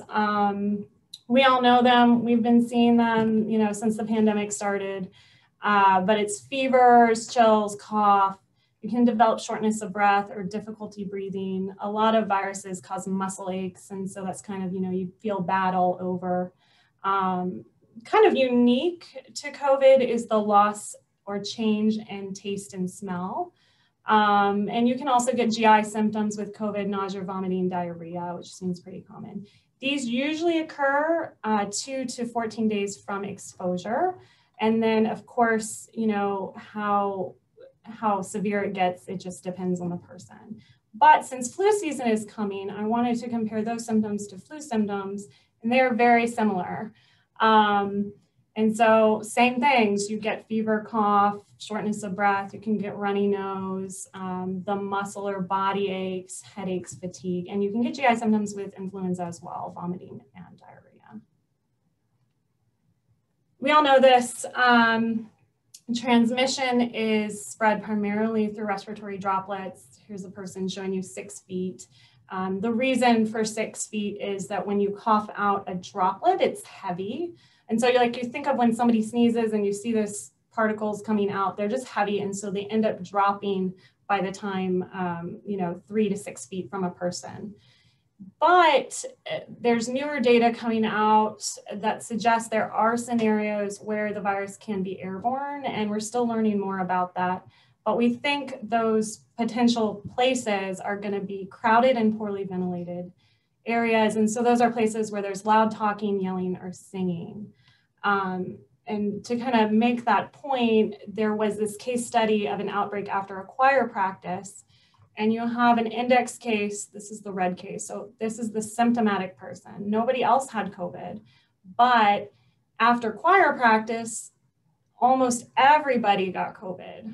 And so it just kind of reedifying the point of making sure you stay socially distant. If you're gonna be in a crowded area, make sure you wear a face mask.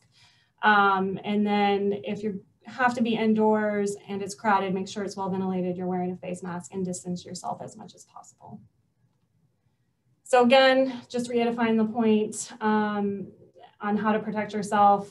We keep saying face mask, and that reason is really this droplet and potentially airborne transmission. It's going to protect you from spreading it to other people, and it's going to protect you from getting it as well. But wash your hands, continue to socially distance, wear a mask like I've been saying, clean and disinfect frequently touched surfaces. So, I clean my car, the steering wheel, make sure you clean your counters frequently, wherever you're frequently touching, and then monitor your health daily. So it's important, if you're starting to feel under the weather, maybe you shouldn't go out and go grocery shopping. Maybe you should have somebody else do it for you. This guy here on the corner, he's coughing into his hand. Don't do that. Cough into your arm, wear a mask, cough into the mask. But coughing into your hand is going to spread germs. This is emphasizing the point that wearing masks helps. So this is just a case study on 2 hairstylists actually that were COVID positive and symptomatic. They wore masks. All their clients wore masks. So they exposed to 139 clients. None of their clients got COVID because everybody wore a mask.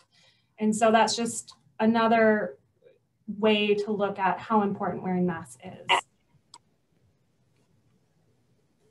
So I know I was thinking about this when I was asked to talk, and we're kind of coming up on holiday season. And so I know at least here we haven't had as much transmission, but COVID isn't gone. And so if you're planning to travel and you're thinking about traveling, you need to think long and hard about it, especially if you're somebody who's a little older and you have a lot of comorbidities. And so you really need to think about the destination, like how, what is the COVID situation where you're going? Is there a lot of transmission? Is there a lot of transmission here? Would I potentially be spreading COVID to said destination? And then who are you going to go visit? Are you going to go visit other people with weakened immune systems, young children who aren't vaccinated? Maybe they're going to daycare. So you really need to think about it. And then how many people, if you're staying in a family home, how many people are also going to be in that family home? And so you really just need to think about it and plan ahead. And if you feel like the risk is too high, then you need to make the decision to stay home. And then also just think about travel restrictions too. There are places that have a lot of travel restrictions and make you quarantine if you get there. So also think about that ahead of time. There are a lot of vaccines in development. Worldwide, there's over 100, and 43 of them are currently in clinical trials. I don't have much more information about this. The 3 that we're looking at and you're hearing about in the news a lot, they're all in phase 3, and that's the AstraZeneca, Pfizer, and Moderna vaccines. We don't have any data on their efficacy yet because they're not out of phase 3, and we don't have much data on their safety profiles yet. So it is unknown when these are going to come out. We are hoping that by the end of this year or early 2021, that vaccines will be safe and effective and available for the general population. There are 2 vaccines out, the Russian and Chinese vaccines you may have heard about. Neither of them completed phase 3 trials, so the efficacy is unknown. Again, there's not much in the way of treatment options. Everything is under investigation right now. But what we know and we think is potentially helpful are the use of steroids in severe disease. So when somebody's requiring oxygen, convalescent plasma. And so that's where you're getting blood products from another person and you're potentially getting the antibodies that they've developed for COVID, and that may help fight off COVID faster in your body. There's some promising data with that. That's still under investigation, and the final data probably won't be available for some time. The other drug that's been under investigation that seems to have some benefit in getting people better quicker is remdesivir. That's reserved for people with severe disease right now because it's only available intravenously, so you have to be admitted to the hospital to get it. So again, all of these are being studied for their efficacy and best timing for effectiveness. So as this pandemic progresses, we'll learn more and more. We're all becoming experts every day on COVID, and we're learning new things daily. And so immunity, you know, the question is, how long do we have immunity and when do we develop immunity? We know that after you get COVID disease, you generally develop antibodies within a couple weeks. You usually elicit a stronger antibody response the more severe disease you have. So you're more likely to develop antibodies if you have severe disease. The more recent data for this appears that the antibody levels start to decrease within a few months after the infection. It's unknown how long they last. We think that the antibodies last at least 3 months, and the neuro data is suggesting that you can get reinfected after 3 months from your first illness, and there have been reinfections reported. And that's just important to know, and that's also why it's still important, even if you've had COVID or you've been exposed to COVID, that this pandemic is not gone, and so it's important to continue to protect yourself and protect others around you. So keep wearing that mask. Really, the only thing I can say about this is social distancing and mask wearing, but make sure you get your flu shot. As I told you earlier, the symptoms for flu are very similar to COVID. You don't want to get COVID and the flu because you're probably going to get really sick. So we have effective flu vaccines, so it's important to get that because that's one thing you can definitely do, and that'll minimize that risk of getting a severe influenza infection. And then just continue social distancing as best you can and wear masks, especially as we're getting colder now. A lot of our activities are going to move indoors, and it's that indoor transmission risk that, you know, we're all concerned about in the medical community, especially if we're putting ourselves in scenarios where this virus is potentially airborne. That's what I have for you. So I don't know if there are any questions. I'm happy to answer anything. Oh, I'm going to come back on. We'll look through here and see if we have any questions. Right, are you at the Baylor Scott & White in Lakeway, or where are you located? I am based at Baylor Scott & White in Lakeway. My partner is in Round Rock. So there are 2 of us for Baylor Scott & White that cover Austin, and we cover other hospitals remotely. Okay. So my mom right now is in Round Rock, actually, and she is working with your group there. So she has had the COVID test 5 times. She's been in for 14 days. So I guess what she was saying is each time she goes to a different department or a different area in the hospital, they want to test for COVID. Is that right? Just make sure that she's COVID free before they take her for, you know, radiology or. Right. And so that's more an infection control thing. And so what you don't want to do is take somebody out of appropriate isolation precautions and having them travel around the hospital, potentially exposing other people. Right. So that's more of an infection control thing. And that's specific to Baylor Scott & White. Well, I appreciate that because I think it's making everybody safer. So we have a question here. Is Baylor Scott & White offering flu shots to the public? I believe they are, yes. Yes. So I think I can provide you that information. Okay, well, maybe I think probably some of your team is on, and maybe they can put it in the chat for us. Okay. How dangerous is it to take the COVID test? Somebody was saying to me, you know, they go up through into your membrane, and there's a potential for popping the membrane, or I'm sure that there's terrible things that can happen, but just how risky is it, would you say? Well, you know, that's how you get tested for influenza or other respiratory viruses as well. The swab is very thin and very flexible. I think the risk is very, very low. Okay. It's designed, there's a marker on it, and it's designed to go up a certain amount. And yeah, you do have to swirl it around, but it's the same swab that you use for influenza. And oh, it is. Okay. How long is it taking now if you have the test to get a result? That's a pretty quick turnaround, and it depends on the platform you're using. Okay. At our institute, we have a rapid test that the sensitivity is a little lower on, but it's still very good. And that one is, I think, a few hours. And then the more sensitive PCR is, I think the turnaround's a day. We don't do them on site in Lakeway. I think they go up to Round Rock or Temple. And so there's going to be a little bit of a delay for travel. But it's a lot quicker than it was at the beginning. Mm-hmm. It was taking sometimes. So right now, today, are there any COVID patients in the Baylor Scott and White in Lakeway? I don't know the answer to that. Okay. Have you had COVID? There have been COVID patients admitted. I don't know the current data numbers. I do get called on them occasionally. I have not gotten a recent call, so I do not have that current information. Okay. Hey, Karen, I'm going to take you off video for right now. She's getting logged on. She's one of our speakers, so I'm just going to stop her video if I can figure that out.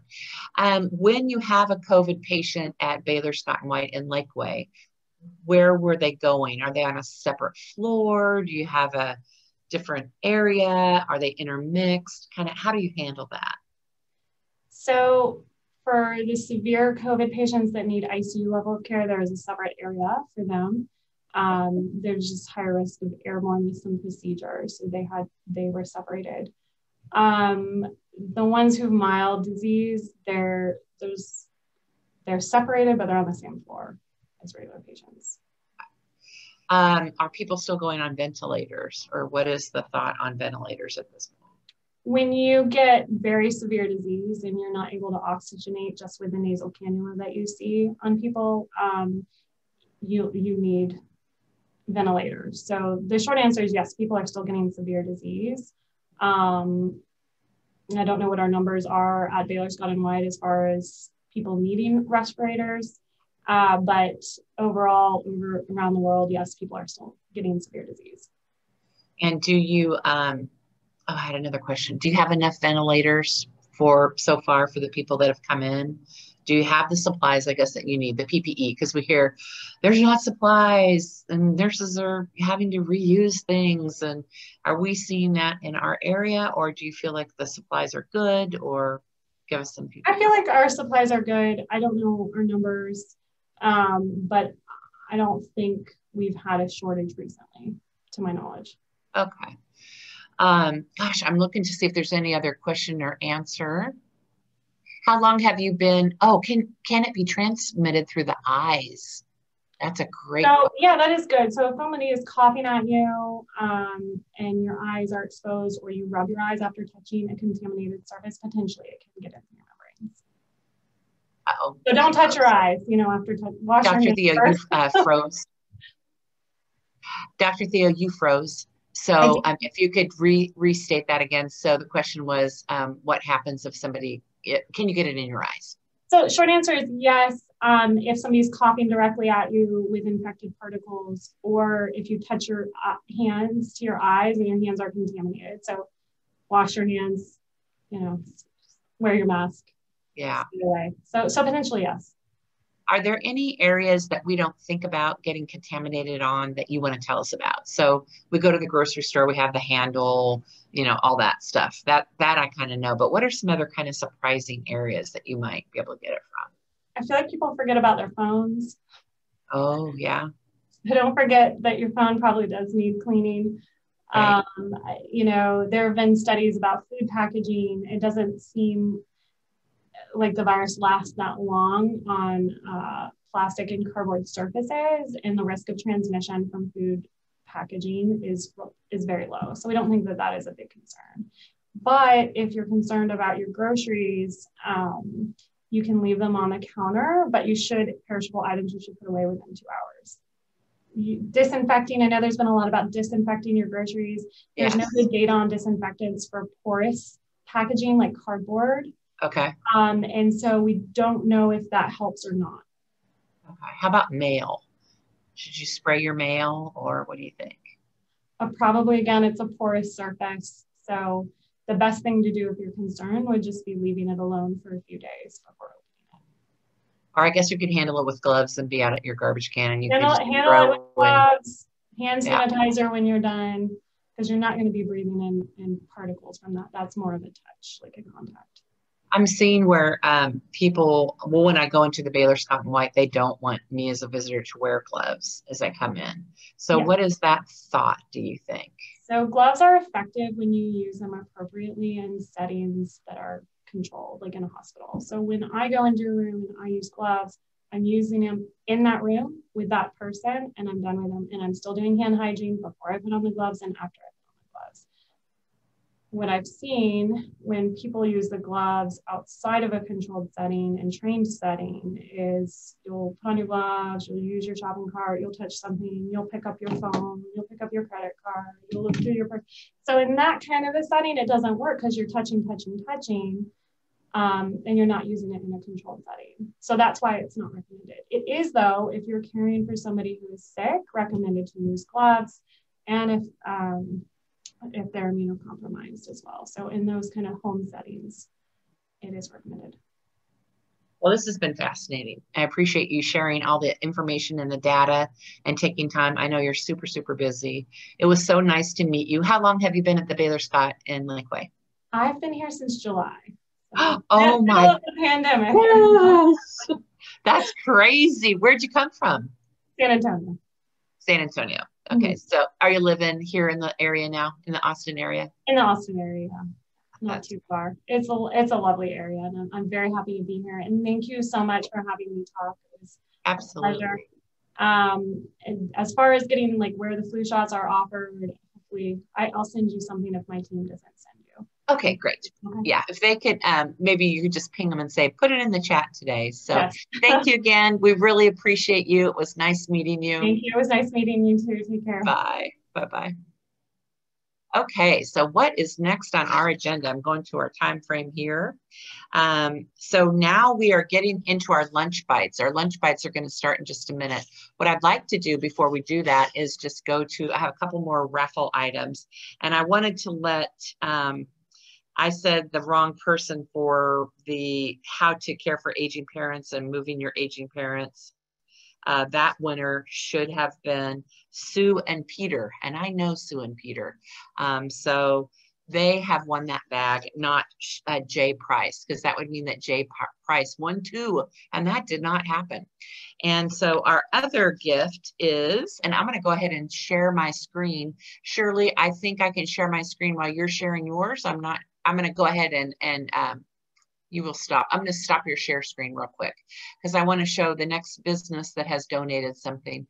And that is, tell me if you can see that, Natalie, if you can see Lakeway Aquatic Therapy is up next. Can you see that? Yes. Okay, so Lakeway Aquatic Therapy, I'm actually doing my therapy for my knee through them. They're awesome. They make you feel like you can do anything, which is what you really need when you're trying to rehab. They really lift you up and give you that positive feeling that you can do it. When you walk in, you're kind of scrunched and feel kind of bad, but they do lots of different kinds of therapy. They do land therapy, aqua therapy. They also have a workout area. And so what they're giving away is 1 month complimentary land gym membership, and the winner is Bruce M.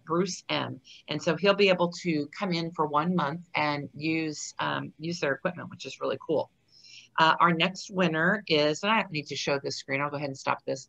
Our next winner is for an HEB gift card, and that was from LT Senior Services. So you'll get a $25 HEB gift card. And remember, when you come up and get your lunch, you're going to ask for raffle item number 9. And that's from LT Senior Services. So LT Senior Services donated that. And then our last one, let me just go ahead and get that up, is from, let's see, well, darn it all. It's from me. I'll just say it's from me. So Cindy Cummings, I'm with Realty Austin, and I have a mom. It's a beautiful mom. It's really, really pretty color. And the winner is Diane B. And again, we'll reach out to you. We'll send you an email and let you know. Again, I am a real estate agent who specializes in working with seniors. I do not just work in the Lake Travis area.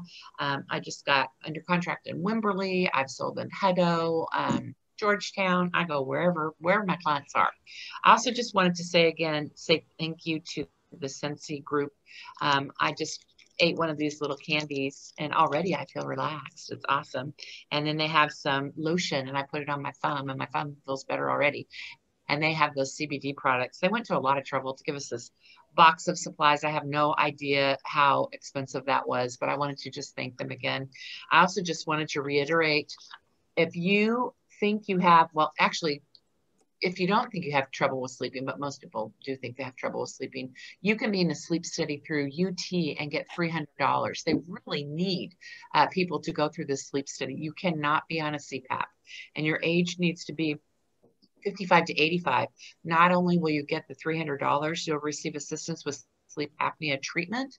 And you know, the machines, I have one, they're like $600 to buy them.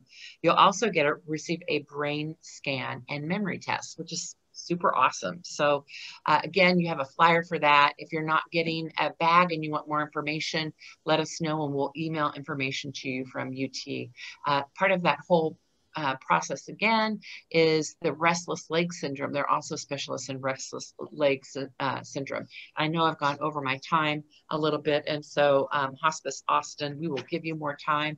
I'm going to have you come on in, Shirley, and go ahead and start sharing your screen. What I wanted to do is let you know that you have a packet of information in your bag. And Shirley, I think I have unshared my screen. Oh, excellent. So I got it. Okay, we want to see your beautiful face too. So come in and show us your video. But they've got this conversation kit that's in your packet of information and super helpful information. And we really appreciate you guys coming. I know you've received a grant. And yes. So your goal is to get out there and to really get the word out about advanced care planning. So Shirley, is it Shirley that's talking? Yes, it is. Okay. Me. Oh, hey, Shirley. Hey, good to see you. You too. I'm going to go ahead and go off screen. I'm going to stop my video, but I will be here. And if we have questions, I will shoot them to you. This is called our lunch bite portion. So she's got about 10 minutes to talk. I took 2 minutes of your time, so I'll give you a little bit more, but we will stop you at that time because we got to get going. So I'm going to go off screen and I'm going to. Thank you very much. So thank you for joining me today. We have 10 minutes, so I'll make it really quick, talking about the importance of advanced care planning. So advanced care planning is about doing what you can do now to ensure that the healthcare treatment you receive is consistent with your wishes and preferences should you be unable to make decisions for yourself due to a car wreck, an illness, or some other life-altering event. An advance directive is a legal document in which a person specifies what actions should be taken for their health if they're no longer able to make those decisions for themselves. Again, due to some life-altering event, car wreck, many, many, many numerous things. But basically, it's taking those decisions made from those advanced care planning conversations with your loved ones and putting them in writing. That's really all an advance directive is, putting in writing what your wishes and preferences are.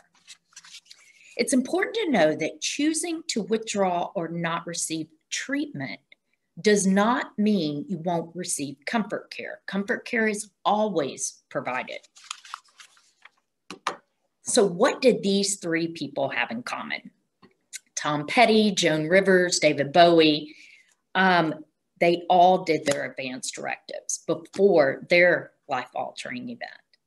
So Tom Petty died October 2nd, 2017 of a cardiac arrest. He collapsed in his home in Malibu. They rushed him to the hospital, immediately put him on a ventilator, life support, in the hopes that he would revive. but he never turned that corner. While he was in the hospital, a nurse found his advanced directive form, his out of hospital do not resuscitate form, in his pocket. And so they immediately stopped, took him off life support at that moment. And he was 66 years old when he passed. Joan Rivers, and you guys may remember her passing.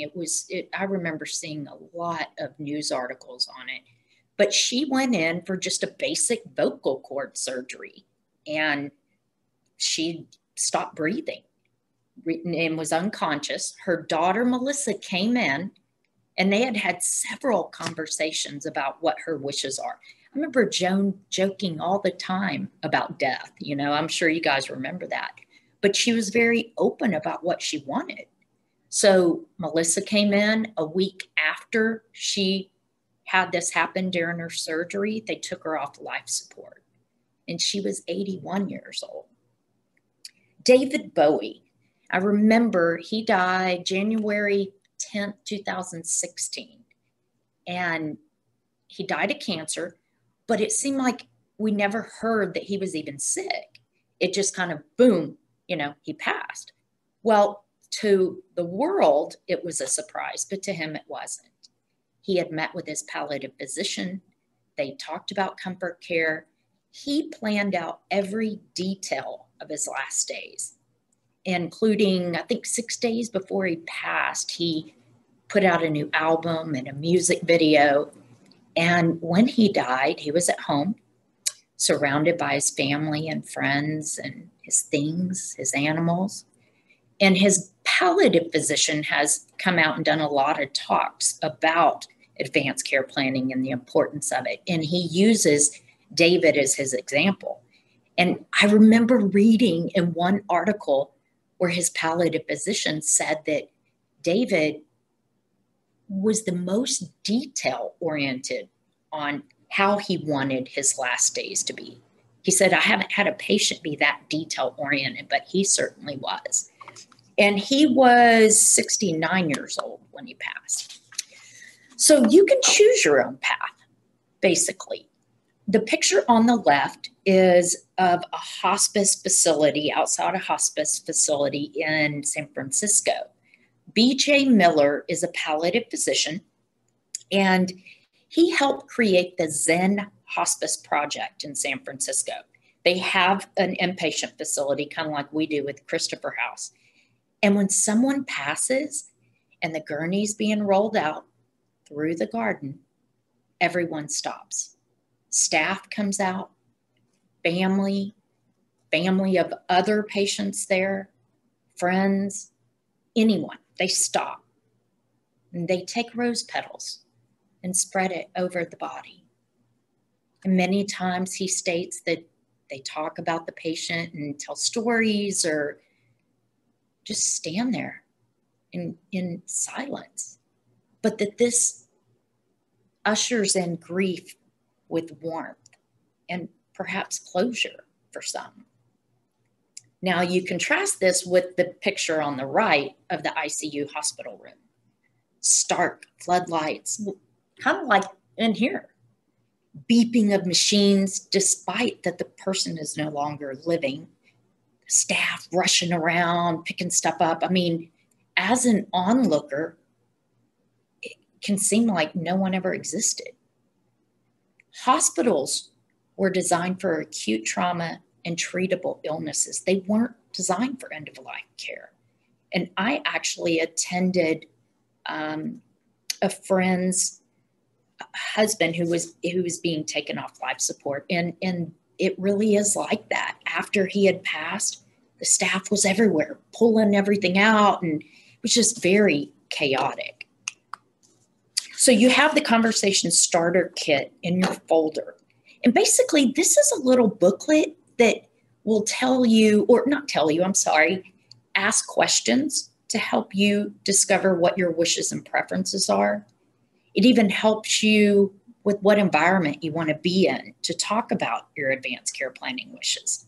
So one gentleman called me and said, I read the book, I attended your presentation, and what I decided to do is take a walk with my son We walk every Saturday, 12 to 2 at Town Lake.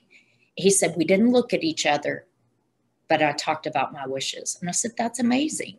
And he said, it just helped for me to be able to put my mind at ease that my wishes will be followed, what my wishes are.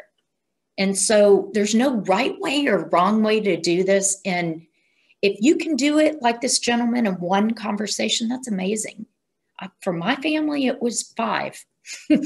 I mean, you talk a little bit about what your preferences are, and then maybe you take a few days and people think about it and come back and meet again. So there's no right way or wrong way to do this. It's just starting the conversation. I will say that I read an article by, is it time? Okay. Thank you very much.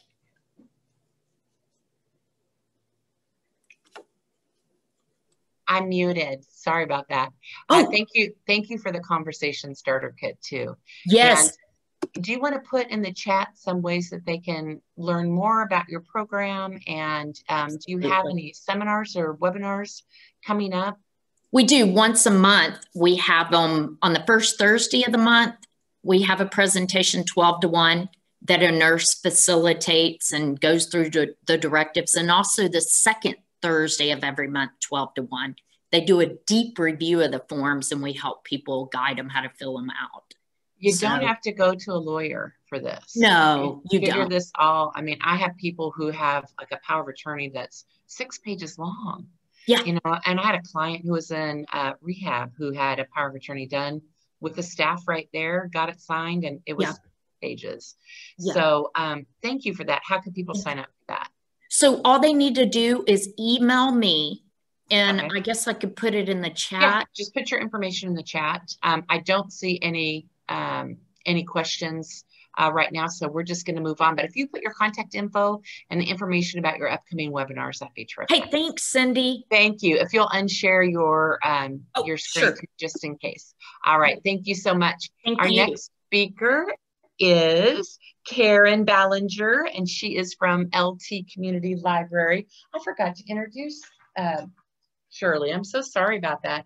Shirley is with Hospice Austin, the GIFT Project, and she's an advanced care planning director for Hospice Austin grant project entitled the GIFT Project. It's Giving Instructions for Tomorrow. And she's been an employee of Hospice Austin for 13 years prior to becoming the director for the GIFT Project. She met with her patients and their families to assist them in their time of need.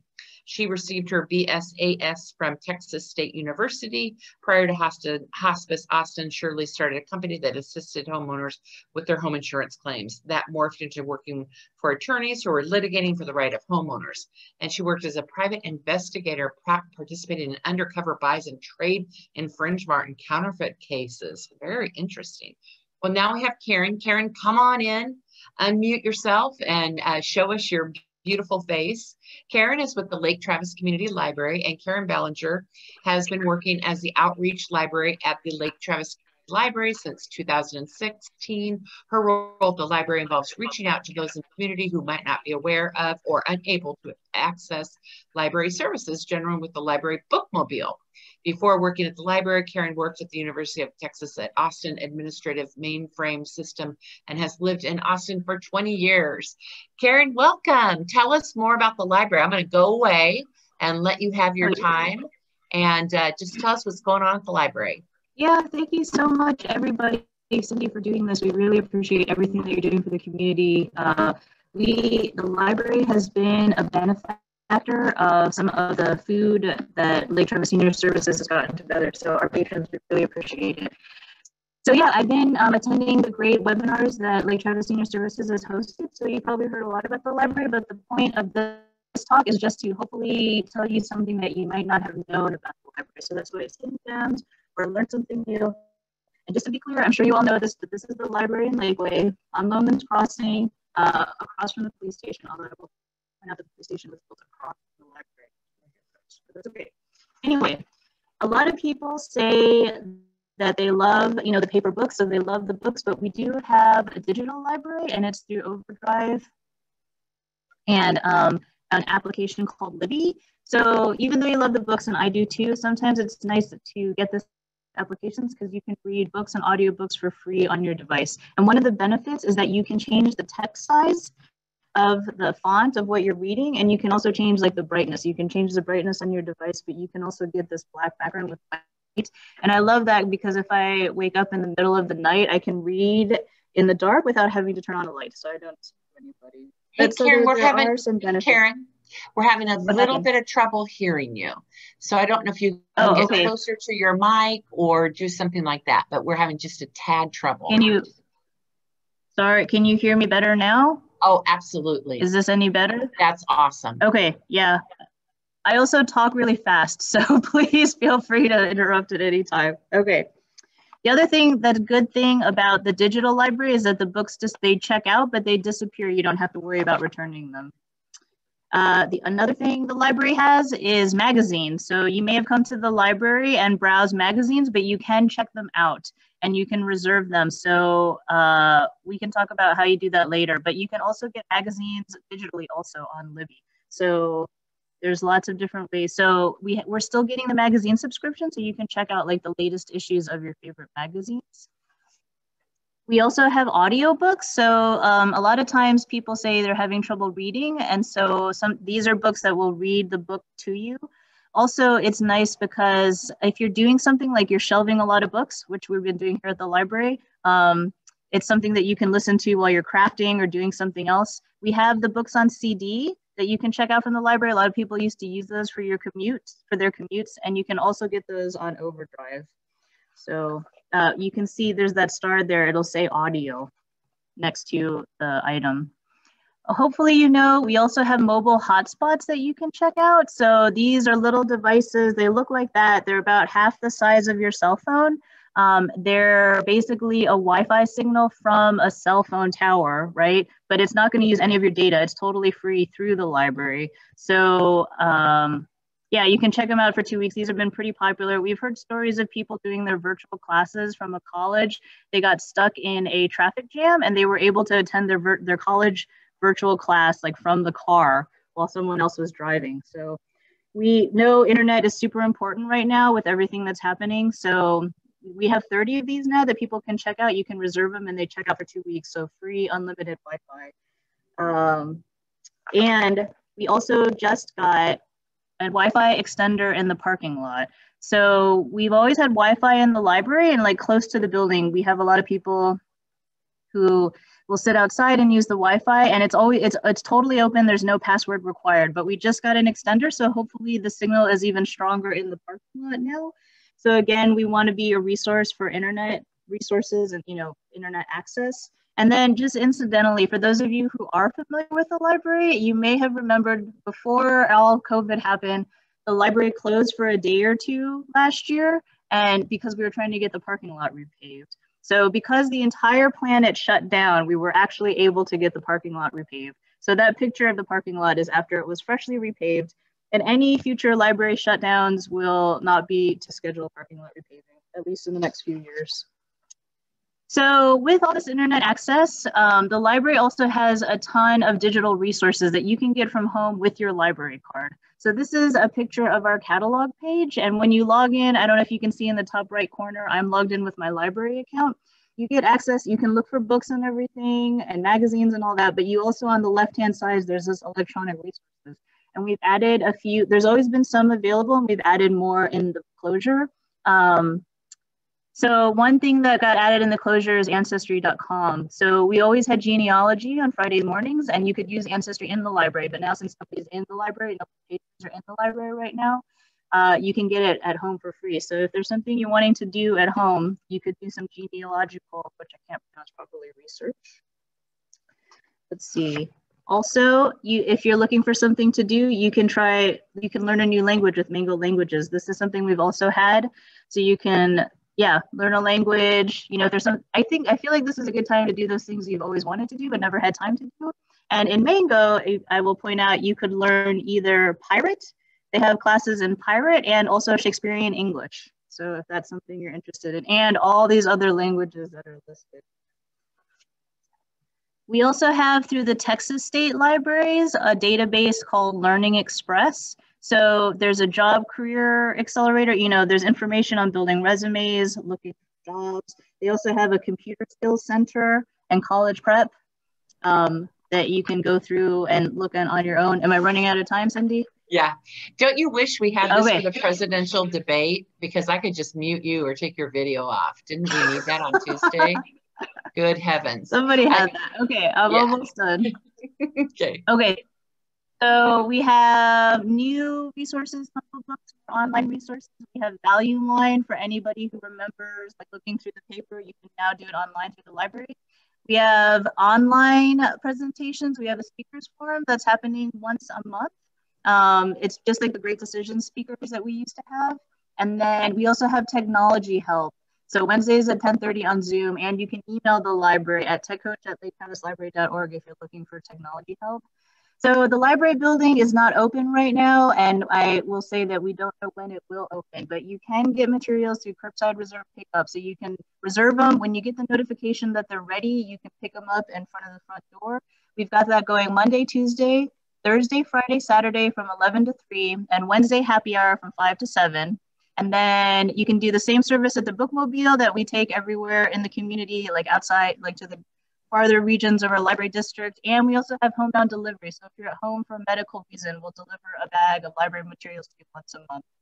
So yeah, this is our library staff. We're all excited to get our library cards. We'd love to answer any questions. You can contact us, lakecountislibrary.org, but we're here to help you out. Thank you, Karen. I didn't see if there's any questions or anything. Yep, Morgan's been answering them in the chat, so I think we're good. So you have a good partner there. Karen, thank you so much. I think it's good that you do talk fast because you got a lot of info there. I just had a question about Ancestry.com. So can I cancel my membership and use yours, or how does that work?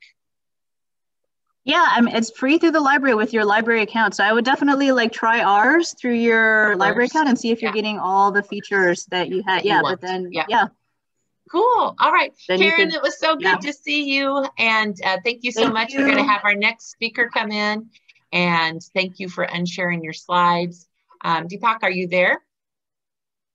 There you are. I am indeed. Oh, it's been so long since I've seen you. I know. This whole COVID thing is crazy. I appreciate you having me on. Like, this is amazing. Like, the stuff I just learned about the library is crazy. I know. You can rent Wi-Fi? Hello. That is so cool. It is cool. Well, I'm just going to introduce you real quick, but we'll look at your smiling face. So after going to over 15 Tony Robbins events, I finally understood what the next chapter was going to be about, and that's contribution.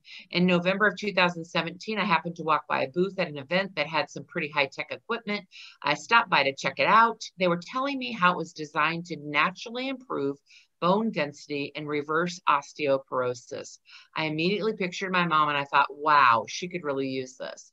Then they started talking about the other benefits of osteogenic loading, like helping eliminate fibromyalgia, reduce and eliminate chronic joint and back pain, and also reverse type 2 diabetes. In my head, I was thinking about my mom and saying, check, check, check. I have to get my mom to an OsteoStrong center. There wasn't one in Austin, and that's when it all fell into place. The universe had put this in my path at the perfectly right time.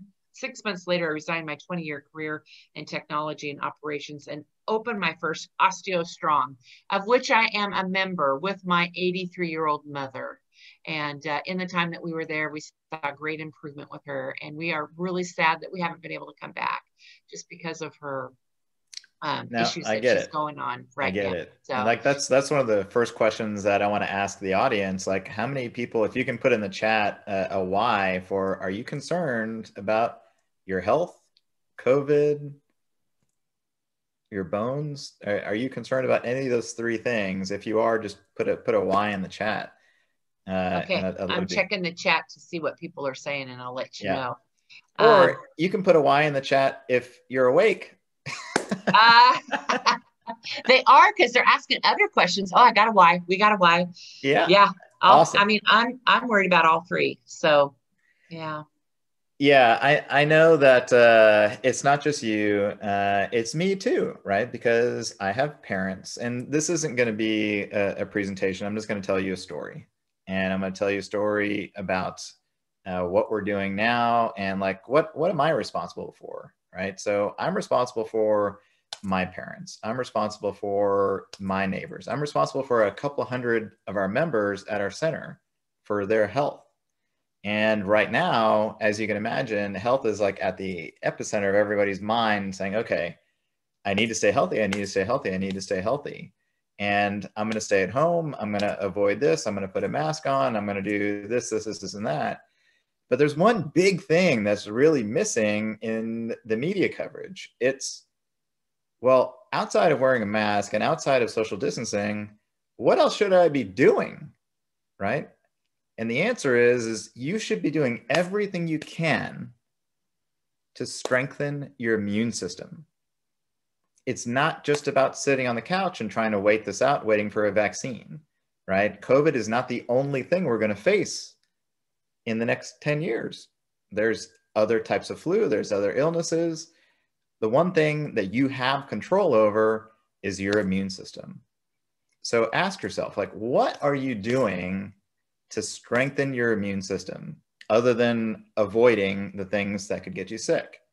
So that's one strategy, but I want to couple that strategy of avoiding getting sick with, if you do get sick, let's strengthen your immune system to the point to where you're not going to get as sick as you possibly could, because you're eating the right things, because your mindset is clear, because you're exercising in a way that is strengthening your entire body.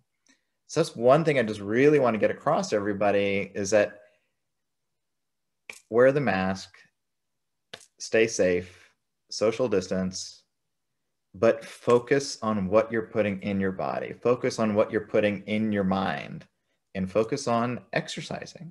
Like, those three things will have a massive impact on your immune system. And we all know that intuitively, but it's awesome how sometimes the obvious escapes us. Does that make sense? I hope that helps.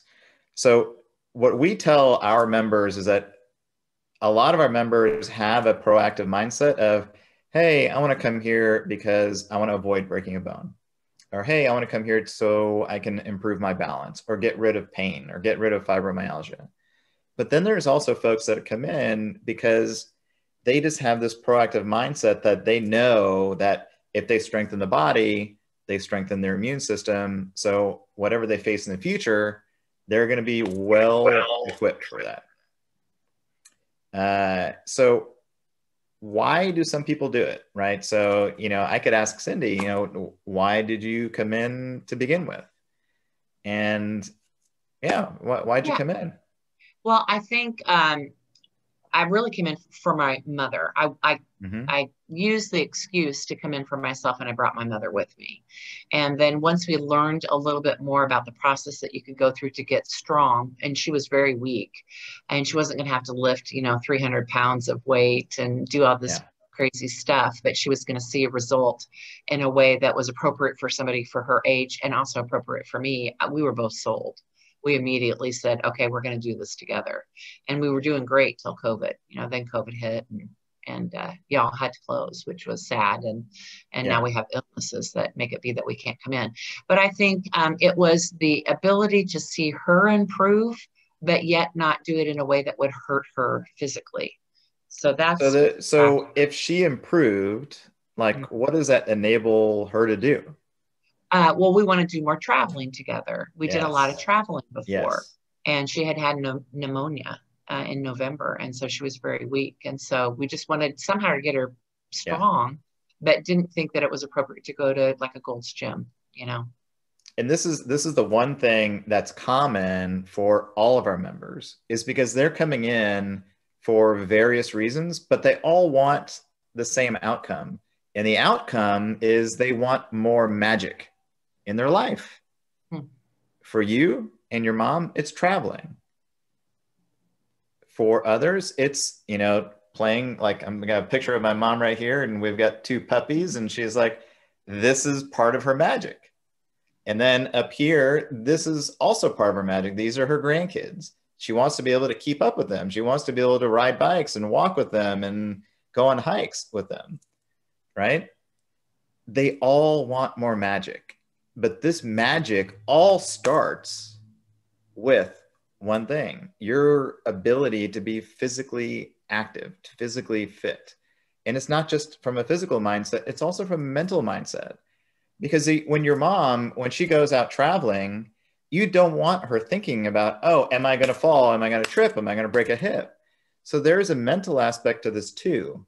So it's not just a physical aspect. It is both. It is mental, it is physical, and it's spiritual also. I mean, magic. That is what everybody's after. And that's really what's at stake. So when you're thinking about, hey, I'm sitting at home and I've got my mask when I go out and I social distance, magic is at stake. And if you're not doing anything to improve your immune system, to strengthen your bones, which changes the metabolism in your body, which helps your immune system, all of these things are deeply connected. Like, the one thing I want to get across here is, what are you doing to improve your immune system? Because that is the only thing you can 100% control. You control what goes in your mind, you control what you eat, and you control how active you are. So do you feel like if you have a strong immune system, it's less likely you would be susceptible to COVID? 100%. And that's what they're saying all day long, is that COVID affects the immunocompromised, right? It's the folks that have type 2 diabetes. It's the folks that have, other underlying illnesses. Your body, like, our belief is that your body is amazing. It has the ability to heal itself. You just have to send it the right triggers. You have to feed it the right things. You give it the right building blocks and you do the right things, things magically happen. Your immune system gets better. You don't get the flu anymore. Not that because you've avoided it, it's because your immune system is able to handle it. We are exposed to thousands of viruses all day long. If you're immunocompromised, there's a reason why you go into ICU and you're sheltered from everyone else. It's not just because of COVID. They did this 20 years ago. It's because of every other virus out there. Does that make sense? So you're going to face thing after thing after thing. And the thing now is COVID.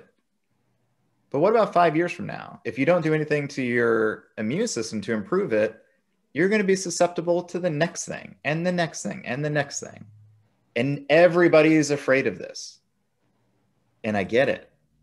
I understand it. I'm afraid for my parents. I'm afraid for my mom. I'm afraid for my dad, my stepdad. They all have underlying conditions. And I'm like, put the alcohol down. Put the sugar down.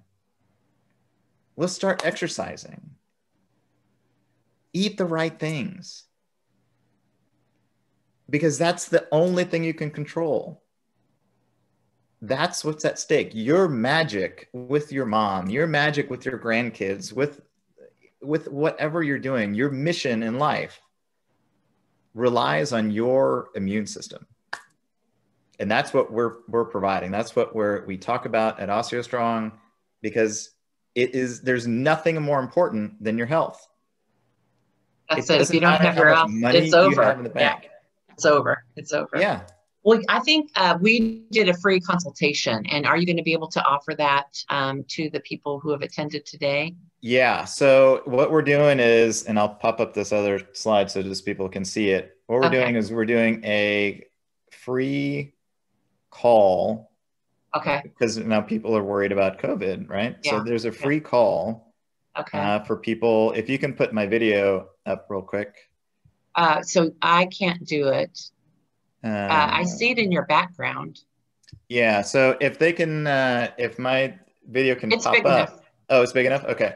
It's big. So the easiest thing to do is if you take your phone, open up the camera app, and you just point it at that black box with all the white stuff in it, there'll be a little pop-up on the top of your phone. Oh, it worked. And then you just tap on it and you can create an appointment to talk to one of our expert coaches to see if what we do is a fit for you. Excellent. It came up. And we'll do all that perfectly. virtually. Yep. Great.